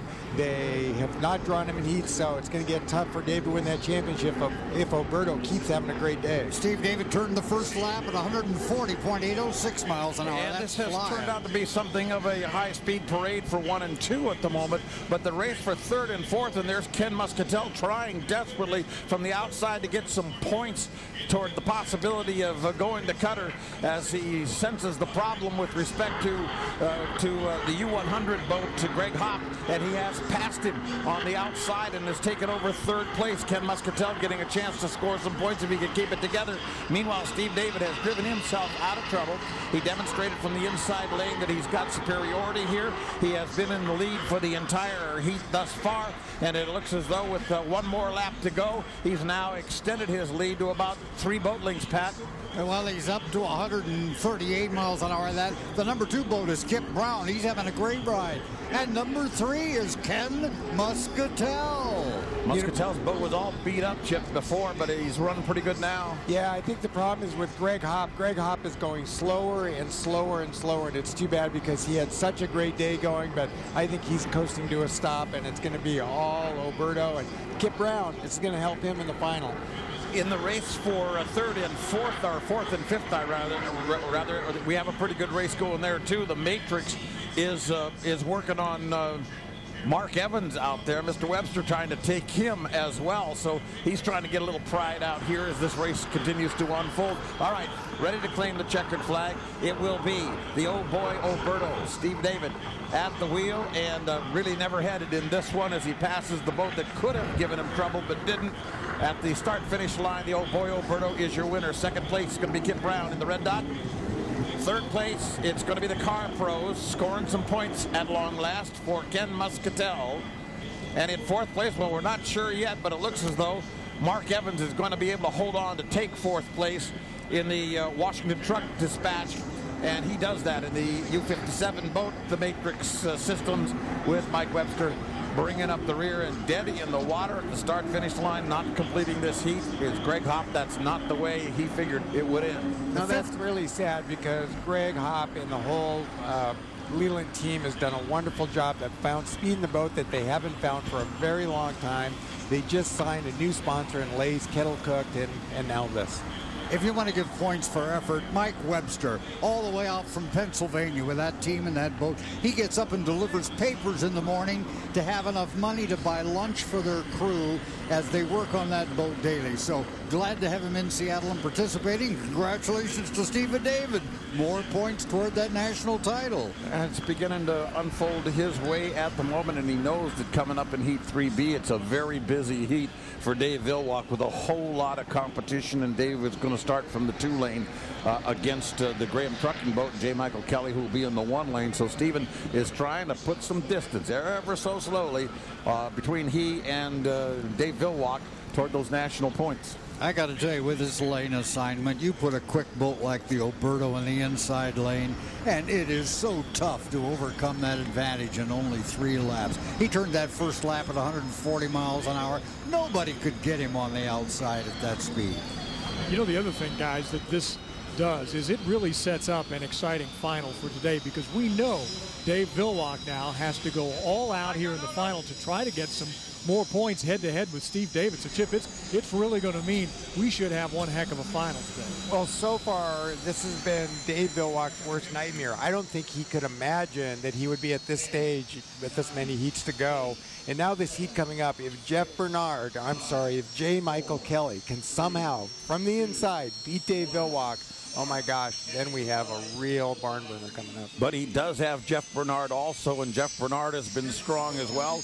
And in addition addition to that, he also has to deal with the Albert Lee with Brian Perkins, who has been able to demonstrate some things we didn't expect from him. So I think that walking up and down the dock right now is Dave Villwock wondering, what did I get myself into? But looking way ahead to the final later this afternoon, you know, the Alberto is a great rough water boat. Not to take away from the U-96, but it's a dandy rough water boat. If he can hang on to that #1 lane position, and it looks like he'll have it in the final of the day, this is going to be a barn burner late this afternoon. Certainly is. I think what Pat is saying is that in horse racing talk, it's a mudder. Well, we've had everything but mud out here, yeah, with the weather that we've had this weekend. And as we continue to give you updated weather reports as we go along, and our Rebecca Stevenson from Cairo 7 Eyewitness News will be joining us shortly. But the skies are starting to lift, as she said. We are going to get a show out of the Blue Angels, and they're coming up shortly, so stand by for that. But right now, all eyes are on that boat, which is the Alberto, gliding into its finger pier here at Stan Sayers Pits. Steve David, the pilot. Again, another flawless job at the controls. And he is, I think we'd have to say now, he's been around a long time. This guy is a really, really fine driver. He's a fine driver, but he's a completely different driver than Dave Villwock. This guy plays the percentages, and Dave Villwock goes for the win. And I think Lee might have him down there at the dock. Lee Stoll, take it away with Steve David. Hi, Stevie. Actually, we just got you off the boat. You've got to be very excited about pulling it out. Alberto and I are exhilarated. Art and Dorothy and the 600 employee owners of Alberto hopefully are celebrating this day. We've done everything that we came to do, and now it's a matter of winning the final. It looks like we'll have lane 1 in the final, so this could just be another terrific birthday present for Art Alberto. Well, you couldn't ask for anything better going into the final than lane selection. Is the inside lane the obvious choice? Believe so. You know, I've run it twice, and we won both times from there, so I think it is. Chances are 96 will be next to us, and you can never take them for granted because they're an awfully fast boat. But I got a feeling the Alberto's got a couple more surprises in it for the final. You've been working on some surprises today. Well, Mike Hansen always goes into the magic box and pulls out the magic Alberto solution, so we're just so happy for them and Bartels and all the other retailers that help sell Alberto products so we can go racing, so thank you to all of them as well. All right, Steve, congrats. Steve, back to you. All right, and Kip Brown is standing by with the red dot boat, and our Chris Francis. Yeah, Steve, I mean, this crew very, very happy because they almost didn't make it out. Tell me about it, Kip. It was a great run. Well, my U-17 red dot crew has been working and working and working. I screwed up last heat. I hooked it. After I almost blew it over down there, I did just about anything wrong you can do. And these guys saved my butt again. They threw another turbine in there, and they cranked it up and gave me a hell of a boat to race that heat. Couldn't be happier for my guys. We needed the points bad. If the stars align, we might make the final on points, and it didn't look like it with a second and a sixth. So, you know, the first heat for us was awesome. The third heat for us was awesome. If I could forget about the second one, life would be good. All right, we'll take you to the final, maybe. We'll see what happens. All right, thanks, Kip. Back to you guys. I'm getting so tired. All right, thanks very much. Here are the unofficial results coming up. As you see the red dot boat dancing across the waters of Lake Washington, your unofficial results of Heat 3A for the Unlimited boat, the Oh Boy Alberto, the Miss Red Dot, Car Pros, and Ken Muscatel coming in with third place points. Then the Washington Truck Dispatch Matrix and the Lay's Kettle Cook Greg Hopp, a DNF, did not finish in that heat. That's unofficial results of Unlimited Heat 3A. Now, a driver profile presented by 76. We're on the driver's side. Kent's Jeff Bernard has been racing hydroplanes since he was a little kid. His first Unlimited race was back in 2005 in the Chevy Cup here in Seattle. And since, he has captured 3 career victories, most recently last year's Thunder on the Ohio race. In 2009, the U5FormulaBoats.com finished the season 3rd in team points, and Jeff Bernard finished 2nd in driver points. Needless to say, with Jeff Bernard racing on home waters, the Formula Boats team certainly is in contention for this year's Albert Lee Seafair Cup. Driver Profile is presented by 76. Bring your 76 gas receipt to their tent at Seafair and get a free gift.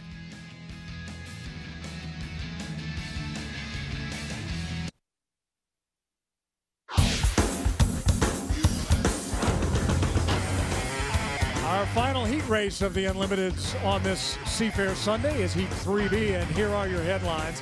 The red boats, the Formula boats, former Budweiser boats, they do battle out here, the U5 and U17s. And what about the sponsor's choice? Albert Lee has his name all over the Albert Lee Cup, but can his boat win it all today? And finally, A fourth-place finish is not good enough for Dave Villwock, the defending champ. The Spirit of Cutter. How are they going to do? It's all coming up in Unlimited Heat 3B. You got Graham Trucking. There's the Spirit of Cutter. Miss Albert Lee Appliance Formula Boats, Miss Jillian's, and Miss Peters in May. The course, it's actually lightening up. Ceiling is lifting. That sometimes means a little more chop out on the water, so we'll get a look at that as we're about 2.5 minutes away from getting this one started. And the temperature's gone up a little as the sun has started to peek through. Let us take a look at the boats and the drivers coming your way for Heat 3B, and we start with Jeff Bernard in the U5 FormulaBoats.com, Mike. And he will be coming out of the 4 lane. He has something to prove here. He wants to run very, very strong. He will figure into whether or not the Spirit of Cutter does well in this heat. You can be sure of that.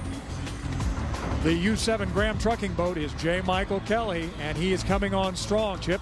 Really strong. He's got to use his head, work together with his teammate, Jeff Bernard, keep Dave Villwock behind him.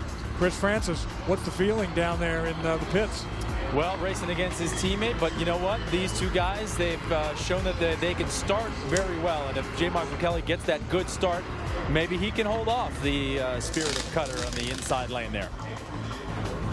The U37 boat is Bill and Jane Schumacher's. John Zimmerman at the controls, Mike. A replacement boat for a boat far superior to this one that crashed in Detroit. Young John Zimmerman is doing his best, but this boat isn't up to it. Well, how about the Albert Lee boat? We talked about it. Can the title sponsor win? And can Mr. Perkins, young Mr. Perkins, Chip, drive it home to victory? Having a surprisingly good day. If they can win here, it's going to mean even more for Albert Lee. Lee Stoll in the Albert Lee pits. How they feeling?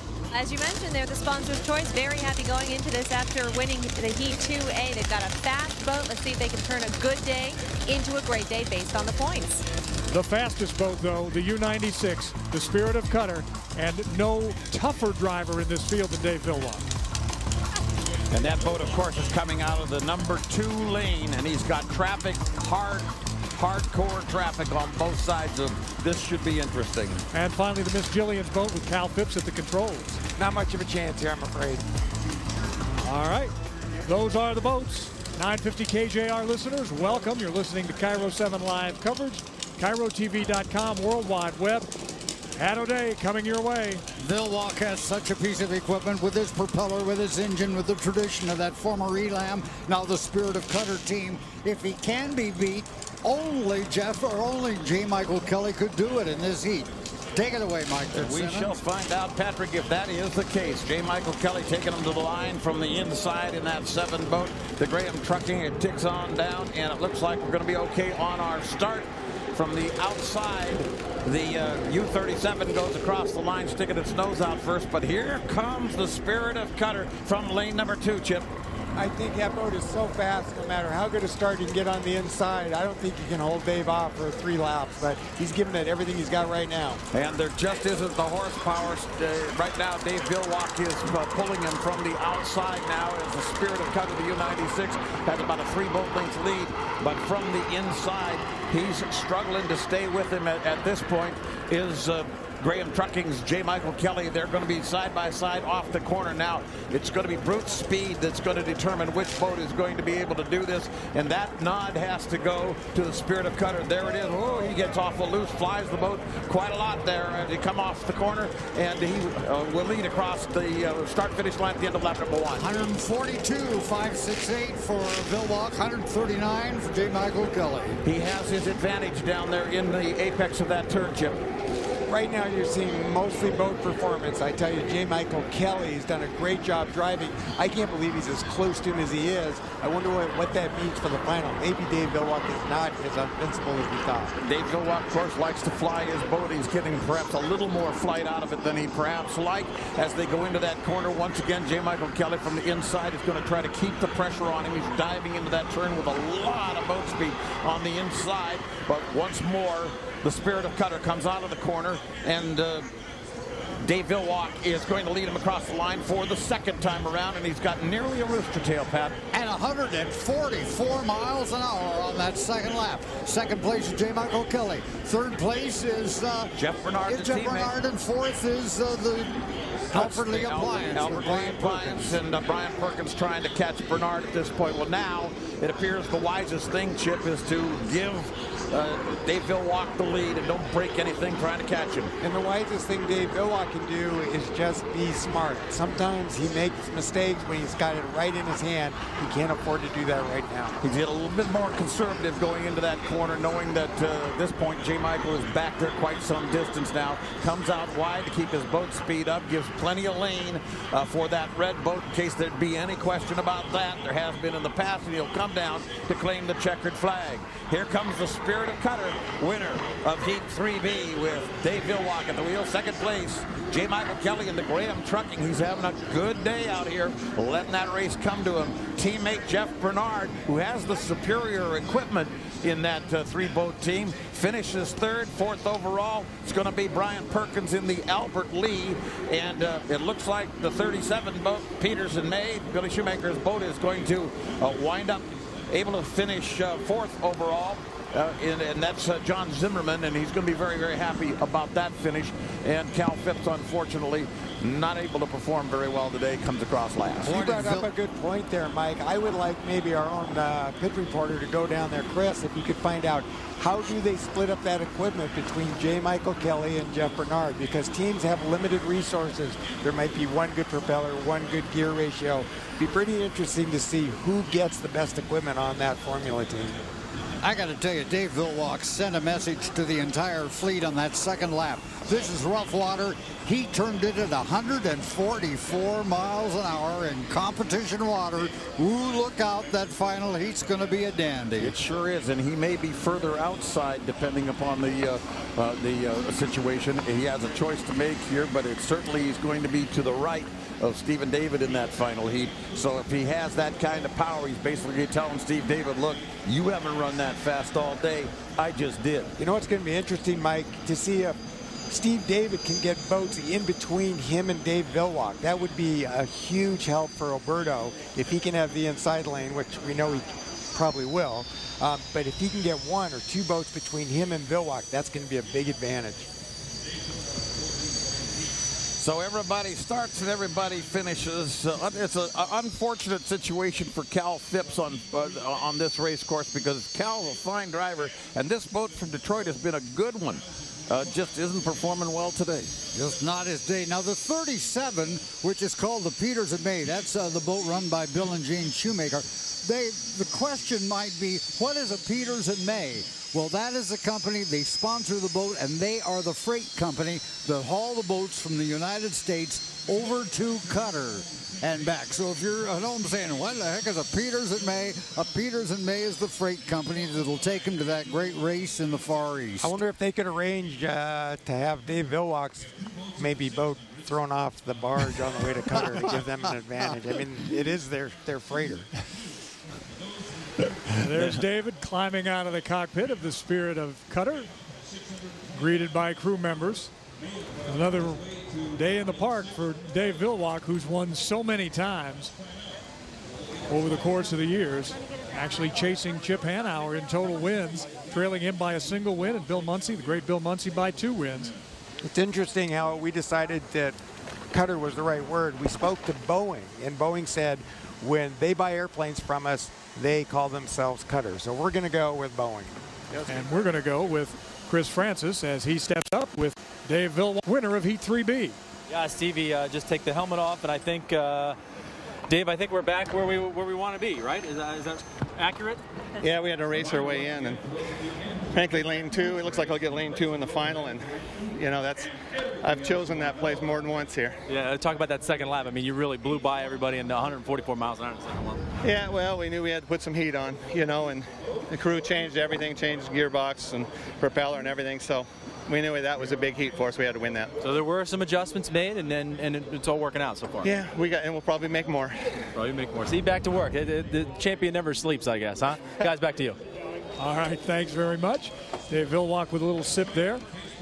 Our Lee Stoll is standing by in the pits as well, and she's waiting for Brian Perkins to come ashore from his Albert Lee boat. He's there. Here's Lee. Now we actually just kind of pulled you off the boat, Brian. A bit of a deep breath as you got to the dock from first to fourth. Any disappointment there? No, you know, not really disappointment. We were up against a lot of fast guys, and we weren't sure how that was going to play out. the Qatar guys, the Alberto guys, 7 guys, I mean, everybody's really fast this weekend. So lane choice is everything. Lane choice is really critical, especially when it comes to getting points for the finals. So we're not disappointed, but we would like to have done better, yeah. Is it really all about getting as many points as you can, getting into that final? Yeah, once you get there, it's okay, but you have to get there first, and that's the critical part. So hopefully we've acquired enough points to do that for the Albert Lee team. I think so, but we don't know for sure yet. All right, we'll see what happens, Brian. Thanks so much. Back to you, Steve. Well, we know anything can happen, but you have to get into the finals before you find that out. Here are the unofficial results. From Heat 3B of your Unlimited Racers today, presented by the Muckleshoot Casino, Spirit of Cutter wins, Graham Trucking, followed by Formula Boats. There's Brian Perkins' boat, Miss Albert Lee, the Miss Peterson May, and Miss Jillian's. Bringing up the field, Unlimited Heat 3B. Now, a driver profile presented by 76. We're on the driver's side. They call him the world's fastest forensic psychologist. Dr. Ken Muscatel not only drives the U-25 Superior Racing Hydro, he's also the boat's owner. Although Muscatel is seeking his first career victory, he's been racing for a long time. He was Rookie of the Year back in 1991.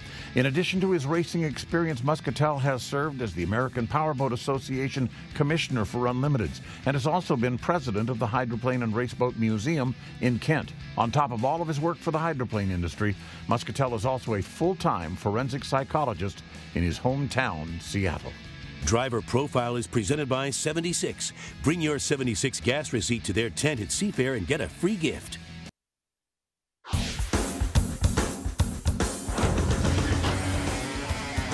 We head back out to the water with the big boats, the Unlimiteds, and it's time for the wild card. And here is your only headline. Somebody out of this race is going to make it to the finals, but only one. It's the wild card next. Here are the boats, some of which are not racing anymore, but the red dot, Miss Jillian's, has dropped out. Peterson May, Washington Truck, Dispatch, Matrix, and Car Pros no longer racing in the wild card either. Taking a look at the course, the wind picking up just a little bit, as it often does down here along the shores of Lake Washington. Although it shows only 2 miles an hour, we're getting a breeze up here. Let's take a look at the drivers. Kip Brown will be piloting the Miss Red Dot, and he's had a couple of second-place finishes, Mike. But as you heard him say, Steve, if he had made a couple of mistakes, he might be a front runner in the final heat. He's going to have to earn the trailer position now. Chris Francis, Kip Brown is ready to make it to the finals, isn't he? And he actually self-deprecatingly said, you know, I'm prone to mistakes, so if I don't make any and I stay inside, I'll get the job done. The Miss Jillian's boat, the U-13 team, they have dropped out, and Cal Phipps is a pretty good driver. We're going to miss him in this race, Chip. We are. They've had a really bad weekend. This boat usually performs much better than they have this weekend. They just couldn't find the handle this week. Can the Shoemaker's boat, the U-37 boat, the Peterson May, can they do what they need to do, Mike, to make it to the finals? Well, they've been consistent, but they haven't been real fast. They've been finishing, and young John Zimmerman's doing a good job with that boat, but he certainly gives up some horsepower to a couple of the others in this heat. Our old buddy Mark Evans in the U-57 boat. Chip, can he come back and can he win another one at Seattle? Well, I would ordinarily say he doesn't have a chance, but they've got Mr. Excitement in the seat there. And when you got Mr. Excitement, Mark Evans, in there, you never know what he can come up with. And finally, the Matrix System boat, Mike Weber. Michael? He's given a good account of himself. He's down on equipment, doesn't have quite the resources that some of the other teams have, Steve, but the reality is that he's improving little by little by little. And this might be yet another step in that direction. Still trying to get one of the boats. That's the Matrix boat. Get it fired up down there on the water. Let's head down to Lee Stoll right now in the Ken Muscatel pits, and they really are unhappy that they can't run in this race, Lee. I think because, you know, Ken was so instrumental in getting that race in the Middle East, the fact that he can't go and race is horribly disappointing to him. It really was Ken that put that race on the map. And they really did work hard to get that boat put back together. As we're looking now, just about a minute to go in this wild card heat. So that shows me then 1, 2, 3, 4 boats are up. And right now we're still waiting for the Matrix. So right now only 3 boats out on the water. But somebody will go to the finals. Patrick? Well, I kind of hope in a sense that a boat where the owner of the boat puts every dollar he earns into that boat to keep it competitive and to keep it running. That's Nate Brown, a former driver here on the course. And with Kip Brown driving it, that crossed my fingers. He needs to win something out here today. So for you, Nate Brown, we're rooting for you. All right, Patrick, and Nate Brown's team is going to have the inside. His nephew Kip is going to drive that boat from lane number 1. In the number 2 lane, it's going to be the Peters and May. In the number 3 outside, it's going to be the Washington Truck Dispatch with Mark Evans. Those are the only 3 starters. The Matrix, unfortunately, did not make it into this heat, could not leave the dock. And that has to be a great disappointment for those folks from Pennsylvania. Down to the line, they're coming now with 4-3, a little bit early. Have to back off just a tad to avoid a jump. Don't look like we're going to have any kind of a jump at all as we go across the line. And from the inside, the advantage, of course, is going to be the Red Dot boat. But what a nice turn by John Zimmerman there in that 3-lane. Chip, he's handling it very nicely. And I'm afraid Mr. Brown made a mistake. He was a little early, as you said, coming to the line, so he had to back off. They gave the 2 boats on the outside the jump, and here comes the power of the Red Dot, and I think he'll just take care of business now. That's exactly right. Although I tell you what, Zimmerman is looking as fast as we've seen him all weekend right now. The Red Dot qualified in the middle 140s, and Zimmerman barely was able to get past 135 to qualify with that Peters and May. But Billy Shoemaker's an old codger who knows what he's doing at a boat racing, so his team has done very, very well. Pat, he's putting a good show on there. We have that racing that we love to see here on the lake. They're side by side. The Rooster Tails are kicking up, and they turned the first lap at 138 miles an hour. That's about as fast as the Peters and May has gone all weekend here, so that is an excellent adjustment or 2 they made on that boat, and it looks as though Kip Brown's having a little problem catching him. I'm dumbfounded, actually. This boat has not performed really for 2 weeks that I've seen it. This performance is unbelievable. The Red Dot looked very, very good all day long. I thought they might even be a contender, but look at the Peters and May. It's unbelievable from the outside, nevertheless. And this is a borrowed Leland boat, their best boat, of course, destroyed in that Gold Cup crash with the seawall back in Detroit a few weeks back. And John Zimmerman, just a replacement driver because J.W. Myers, their regular driver, was injured in that accident and is not going to be racing the remainder of the season, perhaps at Doha. But at the end of lap number 2, it again is the Peters and May, and they've got something to cheer about because he's got a whole Rooster Tail lead now on Kip Brown. Chip, he's got it under control. Going back, I know I've been pounding hard on the start and how important that is, and I think what you're seeing is a guy that got a great start versus a guy who had the inside but was early, had to back out of the throttle.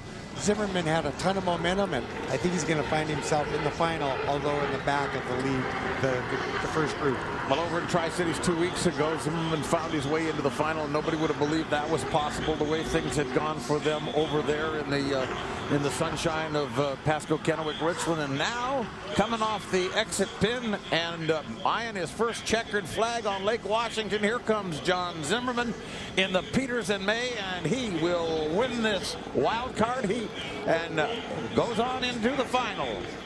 Oh, that's great that Billy Shoemaker gets something out of today. His boat wins the Provisional. Well, Billy and Jane have worked hard to keep this thing going, this whole team going. They've been he's been a real ram charger with this Peters and May team, and they've had a great deal of luck out here. They've been a winner in the past, but this has been their worst luck, so to speak, but something to now smile about as John Zimmerman brings their boat home a winner in this wild card heat, and that was an awfully good show. And a tip of the hat to the Schumachers. The easiest thing for them to have done when their boat hit the seawall in Detroit, broke every bone in their driver's foot, would have been to say, that's it, we've had it. But they didn't. They leased a boat.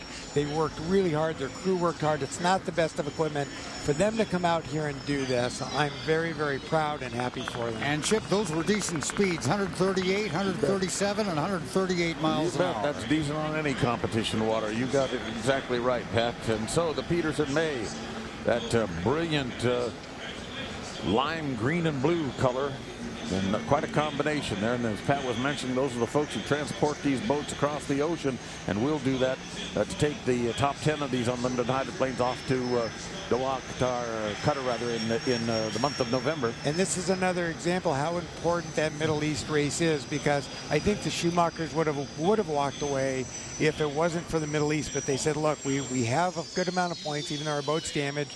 Let's put a boat together. Let's see if we can just hang on to get to the Middle East, get that big payday.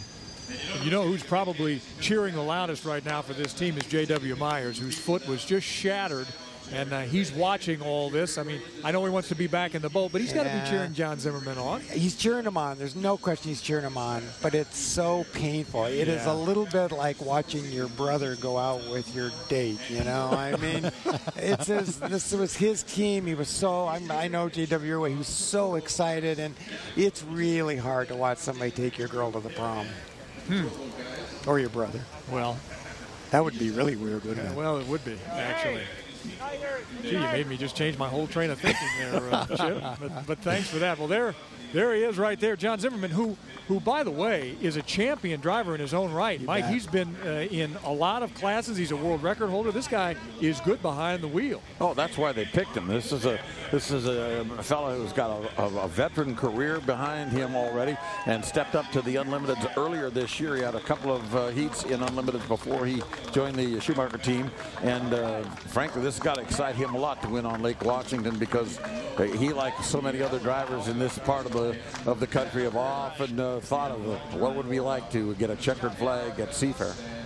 He is just about ready as he takes the helmet off to jump up on the finger pier there, and he's going to be greeted by, well, yes, kisses all around, but Lee Stoll is going to jump in and chat with him as well in just a couple of seconds as he's kind of getting all of the gear off. Chip? You know what's interesting is here's a team ecstatic that they're, won the Provisional. Now, this is a team, remember, that beat Dave Villwock and the powerful Elam team and won the whole thing.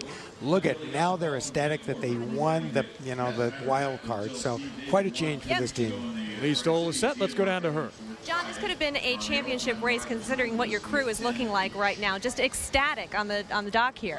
This is the first time I've ever won a heat of racing. We came here with an underdog boat. We didn't know what our chances were, and we did the best we could expect. What went so right? The crew. The crew is wonderful. They work hard, and they never give up.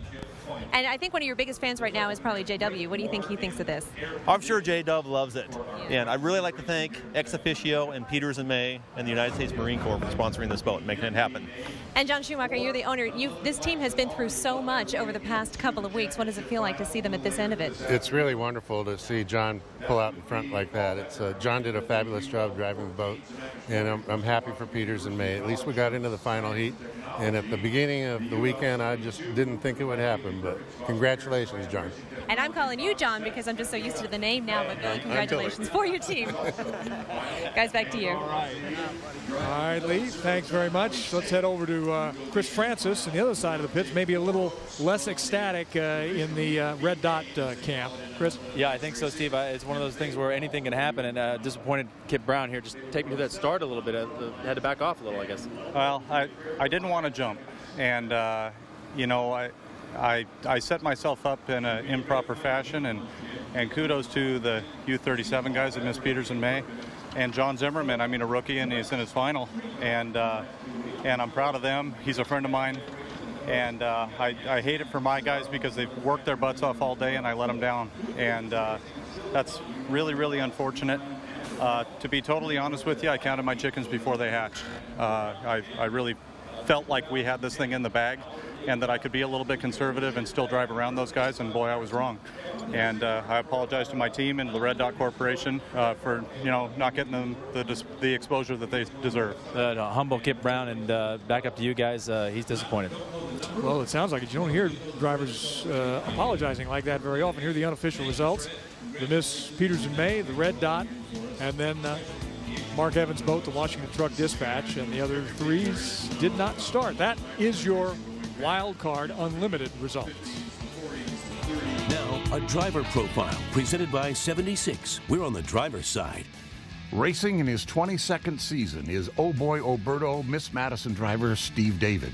A senior veteran with 11 unlimited victories, David has driven for the Madison team since 2001. David has captured the National High Point Driver Championship 4 out of the last 5 years. Steve David is also a newly inducted member of the American Powerboat Association Hall of Champions. During the off-season, Steve David is a realtor in Florida who also teaches college courses in real estate. Driver Profile is presented by 76. Bring your 76 gas receipt to their tent at Seafair and get a free gift. Now let's talk about the unlimited boats, because we've got that championship race coming up here just a little bit later as well. And we're talking Steve David. We're talking certainly Dave Villwock, J. Michael Kelly. There's a whole list of suspects, if you will, here that perhaps can win this race. Yeah, and I think based on what happened in that second heat, this final could be way different than we thought coming into today. I think we thought it was going to for sure be a two-boat race. Steve David has flipped things on its head by nobody thought he was going to do well enough to get the inside. Steve David will be going into the final today on the inside lane. That's bad news for Dave Villwock. Dave Villwock's going to have a lot of speed at the line, and he's going to he can't make mistakes. I think he's got enough boat to overpower Steve David from the outside. He did it last week in Tri-Cities. But J. Michael Kelly, a number of them, I think could, if they're slow at the start, the other guys are slow at the start, could still win this race. So it's going to be an exciting final. Well, let's hear from Dave Villwock right now as they get set, as his team is preparing his boat. Let's head down to the pits and Chris Francis. Steve, I heard all of that analysis from Chip, and I'm with Dave Villwock, and it's the end, close to the end of a long day. I know you're excited to get going. What about running outside of Steve David? I don't know. What did Chip say? Chip said you can't make mistakes, and it's going to be tough to catch him. Well, as Chip knows, I've won here from lane 2 a number of times, so we're just going to make another good start and run it up there as hard as we possibly can and see if we can get this cutter boat out front. I think a lot of us were surprised by the fact that there are so many others that were winning heats and just running very competitively. It wasn't a two-horse race all weekend here. Yeah, well, the boats are all competitive, and with, you know, the lane deals and people being able to run inside and outside, people are learning how to do that better and better, and so it's been a good show. I mentioned when you came out the last heat you were going to make some even more adjustments. I'm sure you did. What we were looking at there? Yeah, change the motor, change propeller, you know, so, you know, got our biggest, heaviest bat. We're going to go out and swing as hard as we can. Mm-hmm. Defending champ with the biggest bat he can swing. Back to you guys.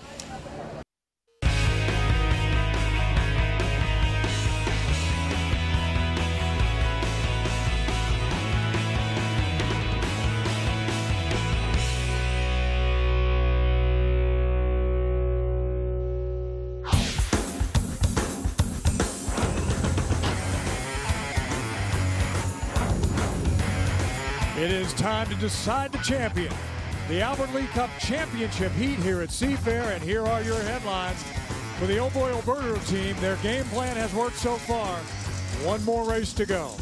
But standing in the way, the spirit of Cutter, the U-96 team of Dave Villwock. And what about that Graham trucking boat? Will they sneak up on everybody? Watch out. The championship for the Albert Lee Cup is right now.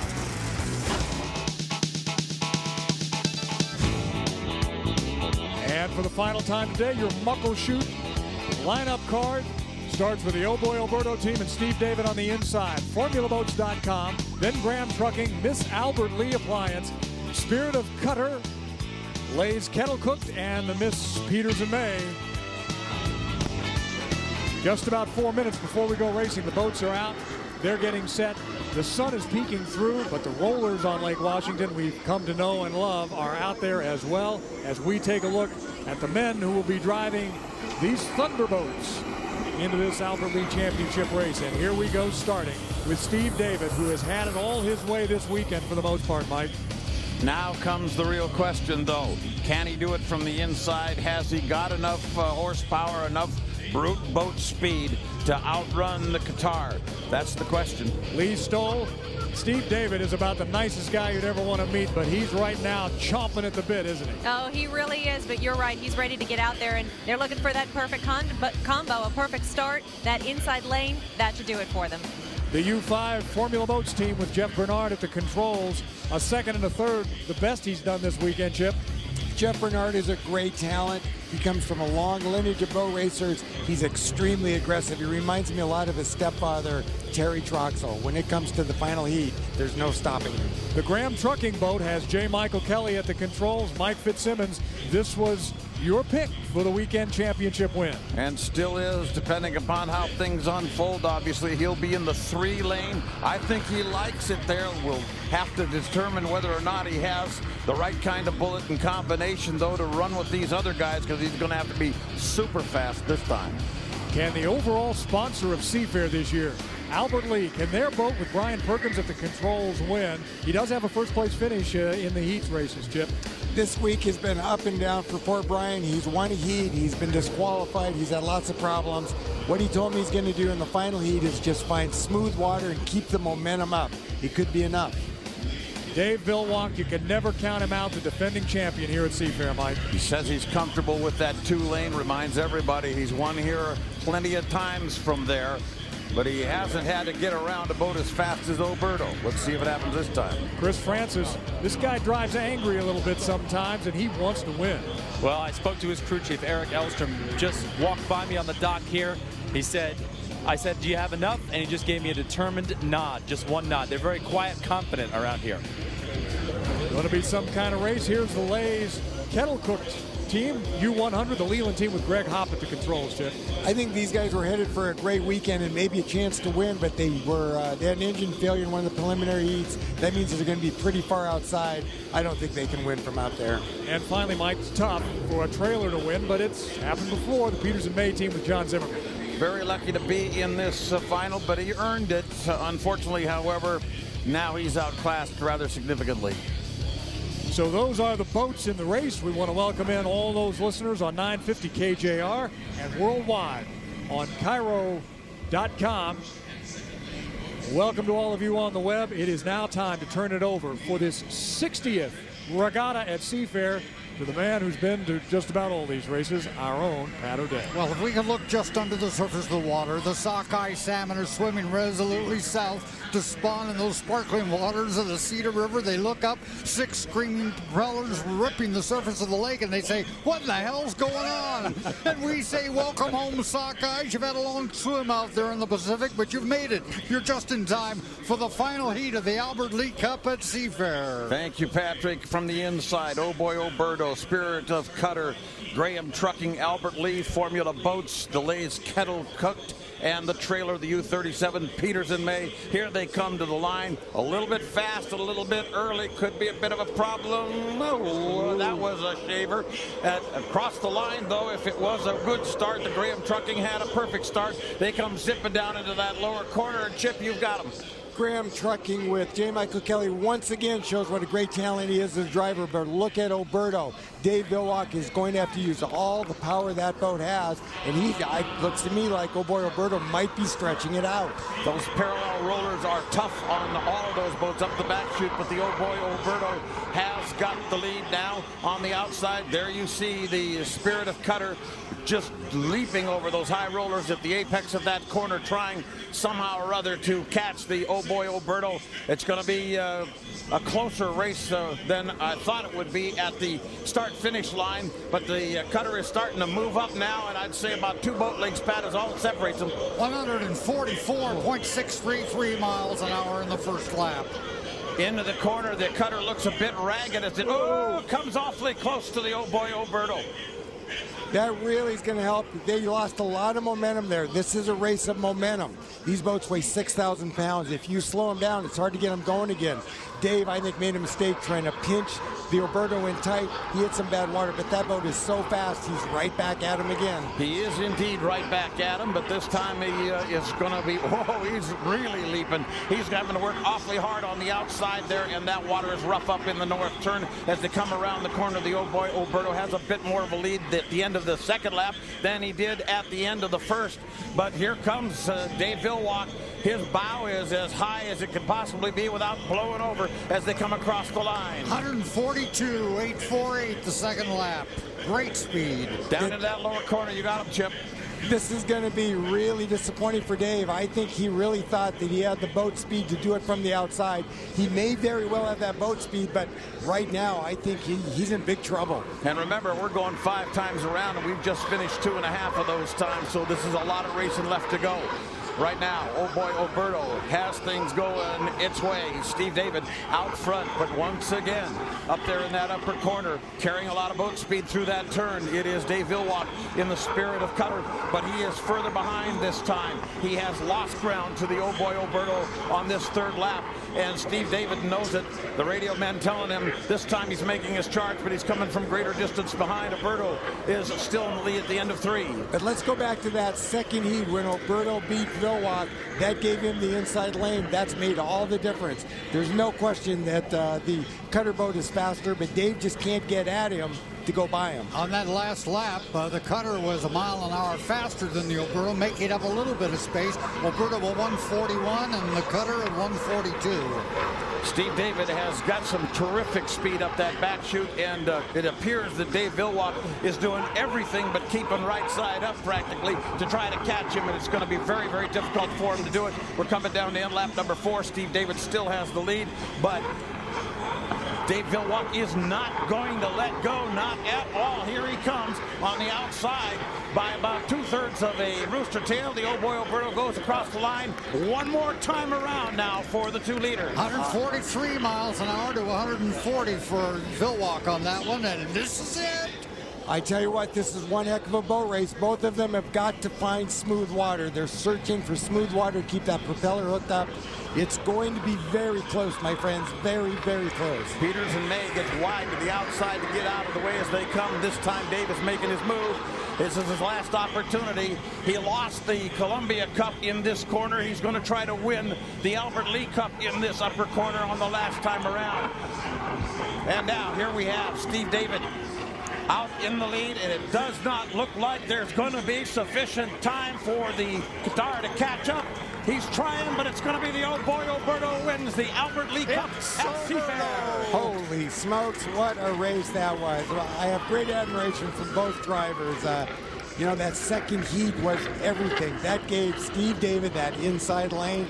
That's what won him the race. Listen to these speeds in the final lap of the race. It was the Alberto at 144.311 and the Spirit of Cutter 144.459.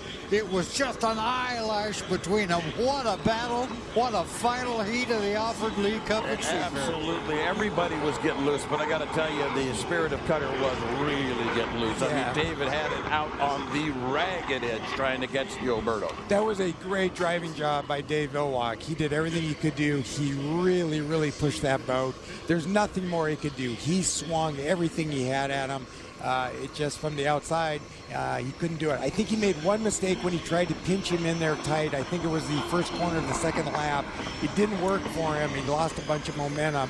I think if he would have maintained his momentum through that corner, just ignored Steve, he probably would have won this race. Can anybody question that the city of Madison, Indiana, that a crew chief named Mike Hansen, that a driver named Steve David, and an owner named Bob Hughes, and a sponsor named Alberto has their act together? It's really going to be an emotional doc.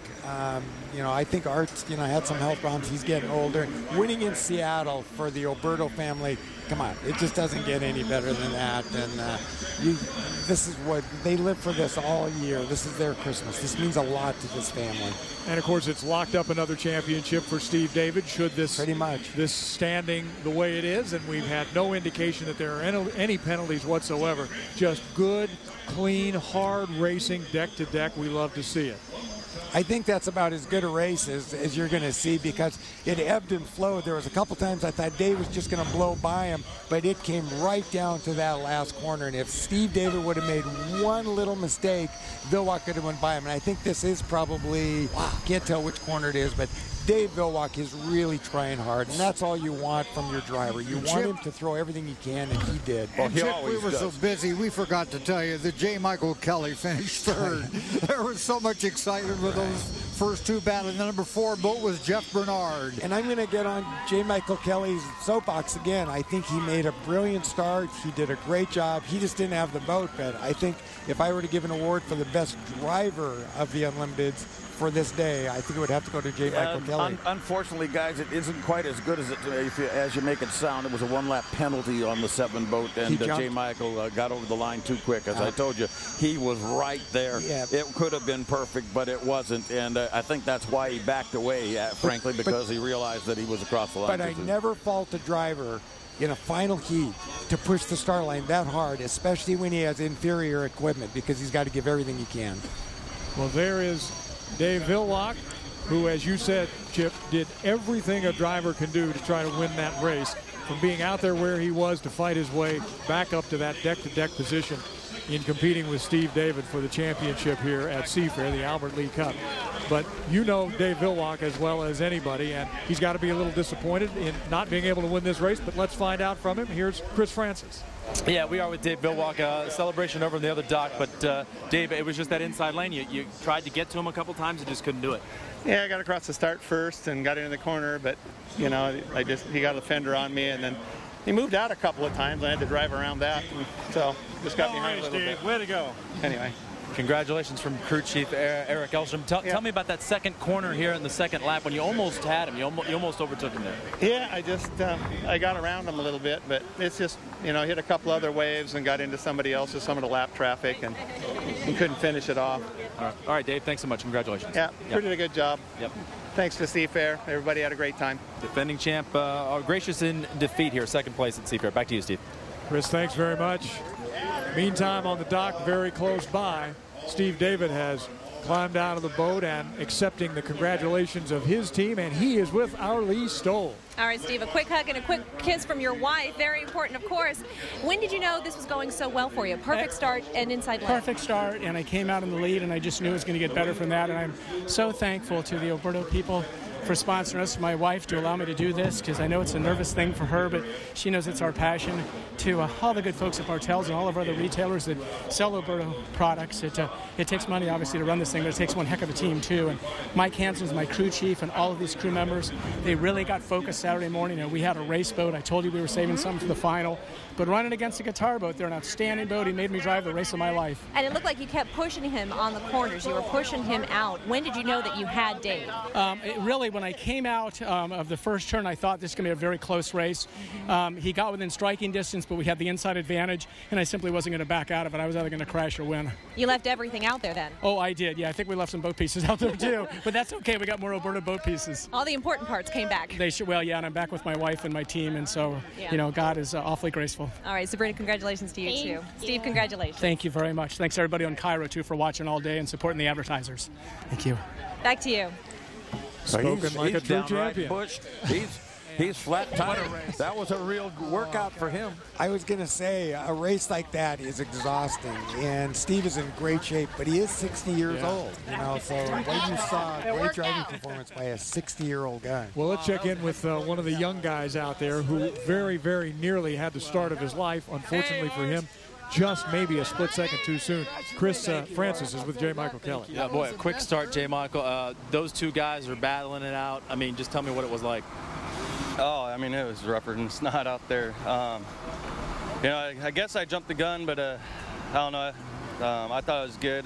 You know, I knew I had to be on there and push it, you know, with Steve David and Dave Villwock on my inside. You know, the Graham Trucking boat's been pretty reliable this weekend, all seconds, and we just put it out there and had a good boat ride, and you know, it's part of the game, though. Sometimes you're a little too early, and that's just how it works out. All right, thanks for joining us, J. Michael. Rougher than snot, Steve. Rougher than snot. I don't know that I've heard that.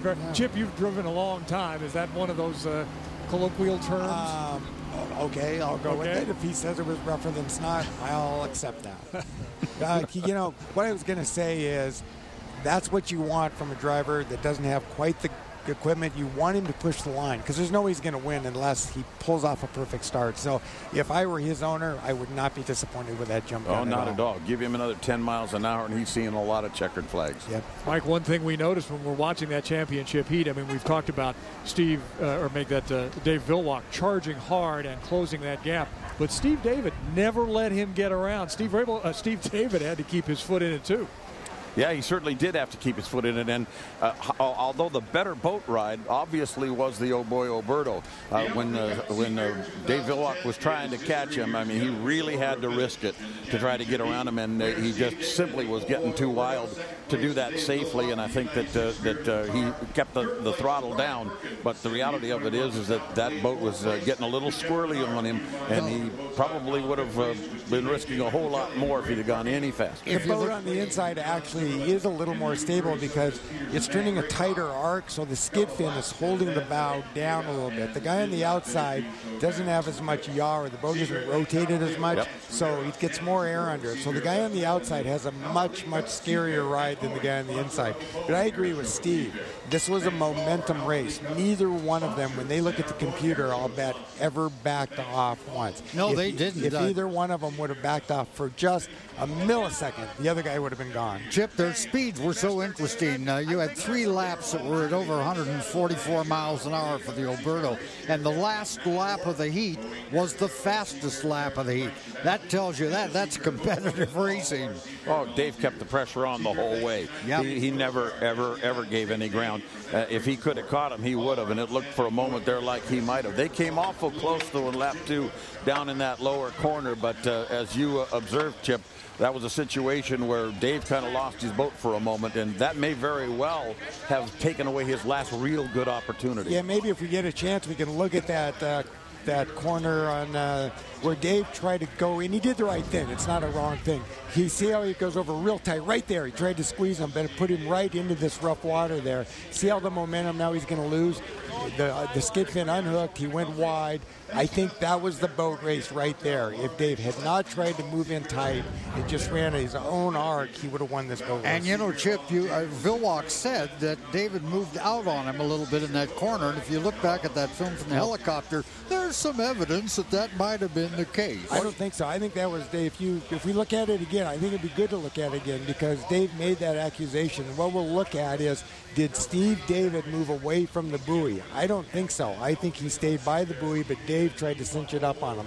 I'll have to look at it again to be sure. All right, guys, let's take a look at the unofficial results now, but they seem pretty official to us, and what a boat race it was, with Steve David winning for his second time here in Seattle in the Oh Boy Oberto, with Dave Villwock, the defending champ, in second place, Miss Albert Lee Appliance, followed by Formula Boats, the Miss Peters and May, the Graham Trucking Boat, and the Lay's Kettle Cook bringing up the rear.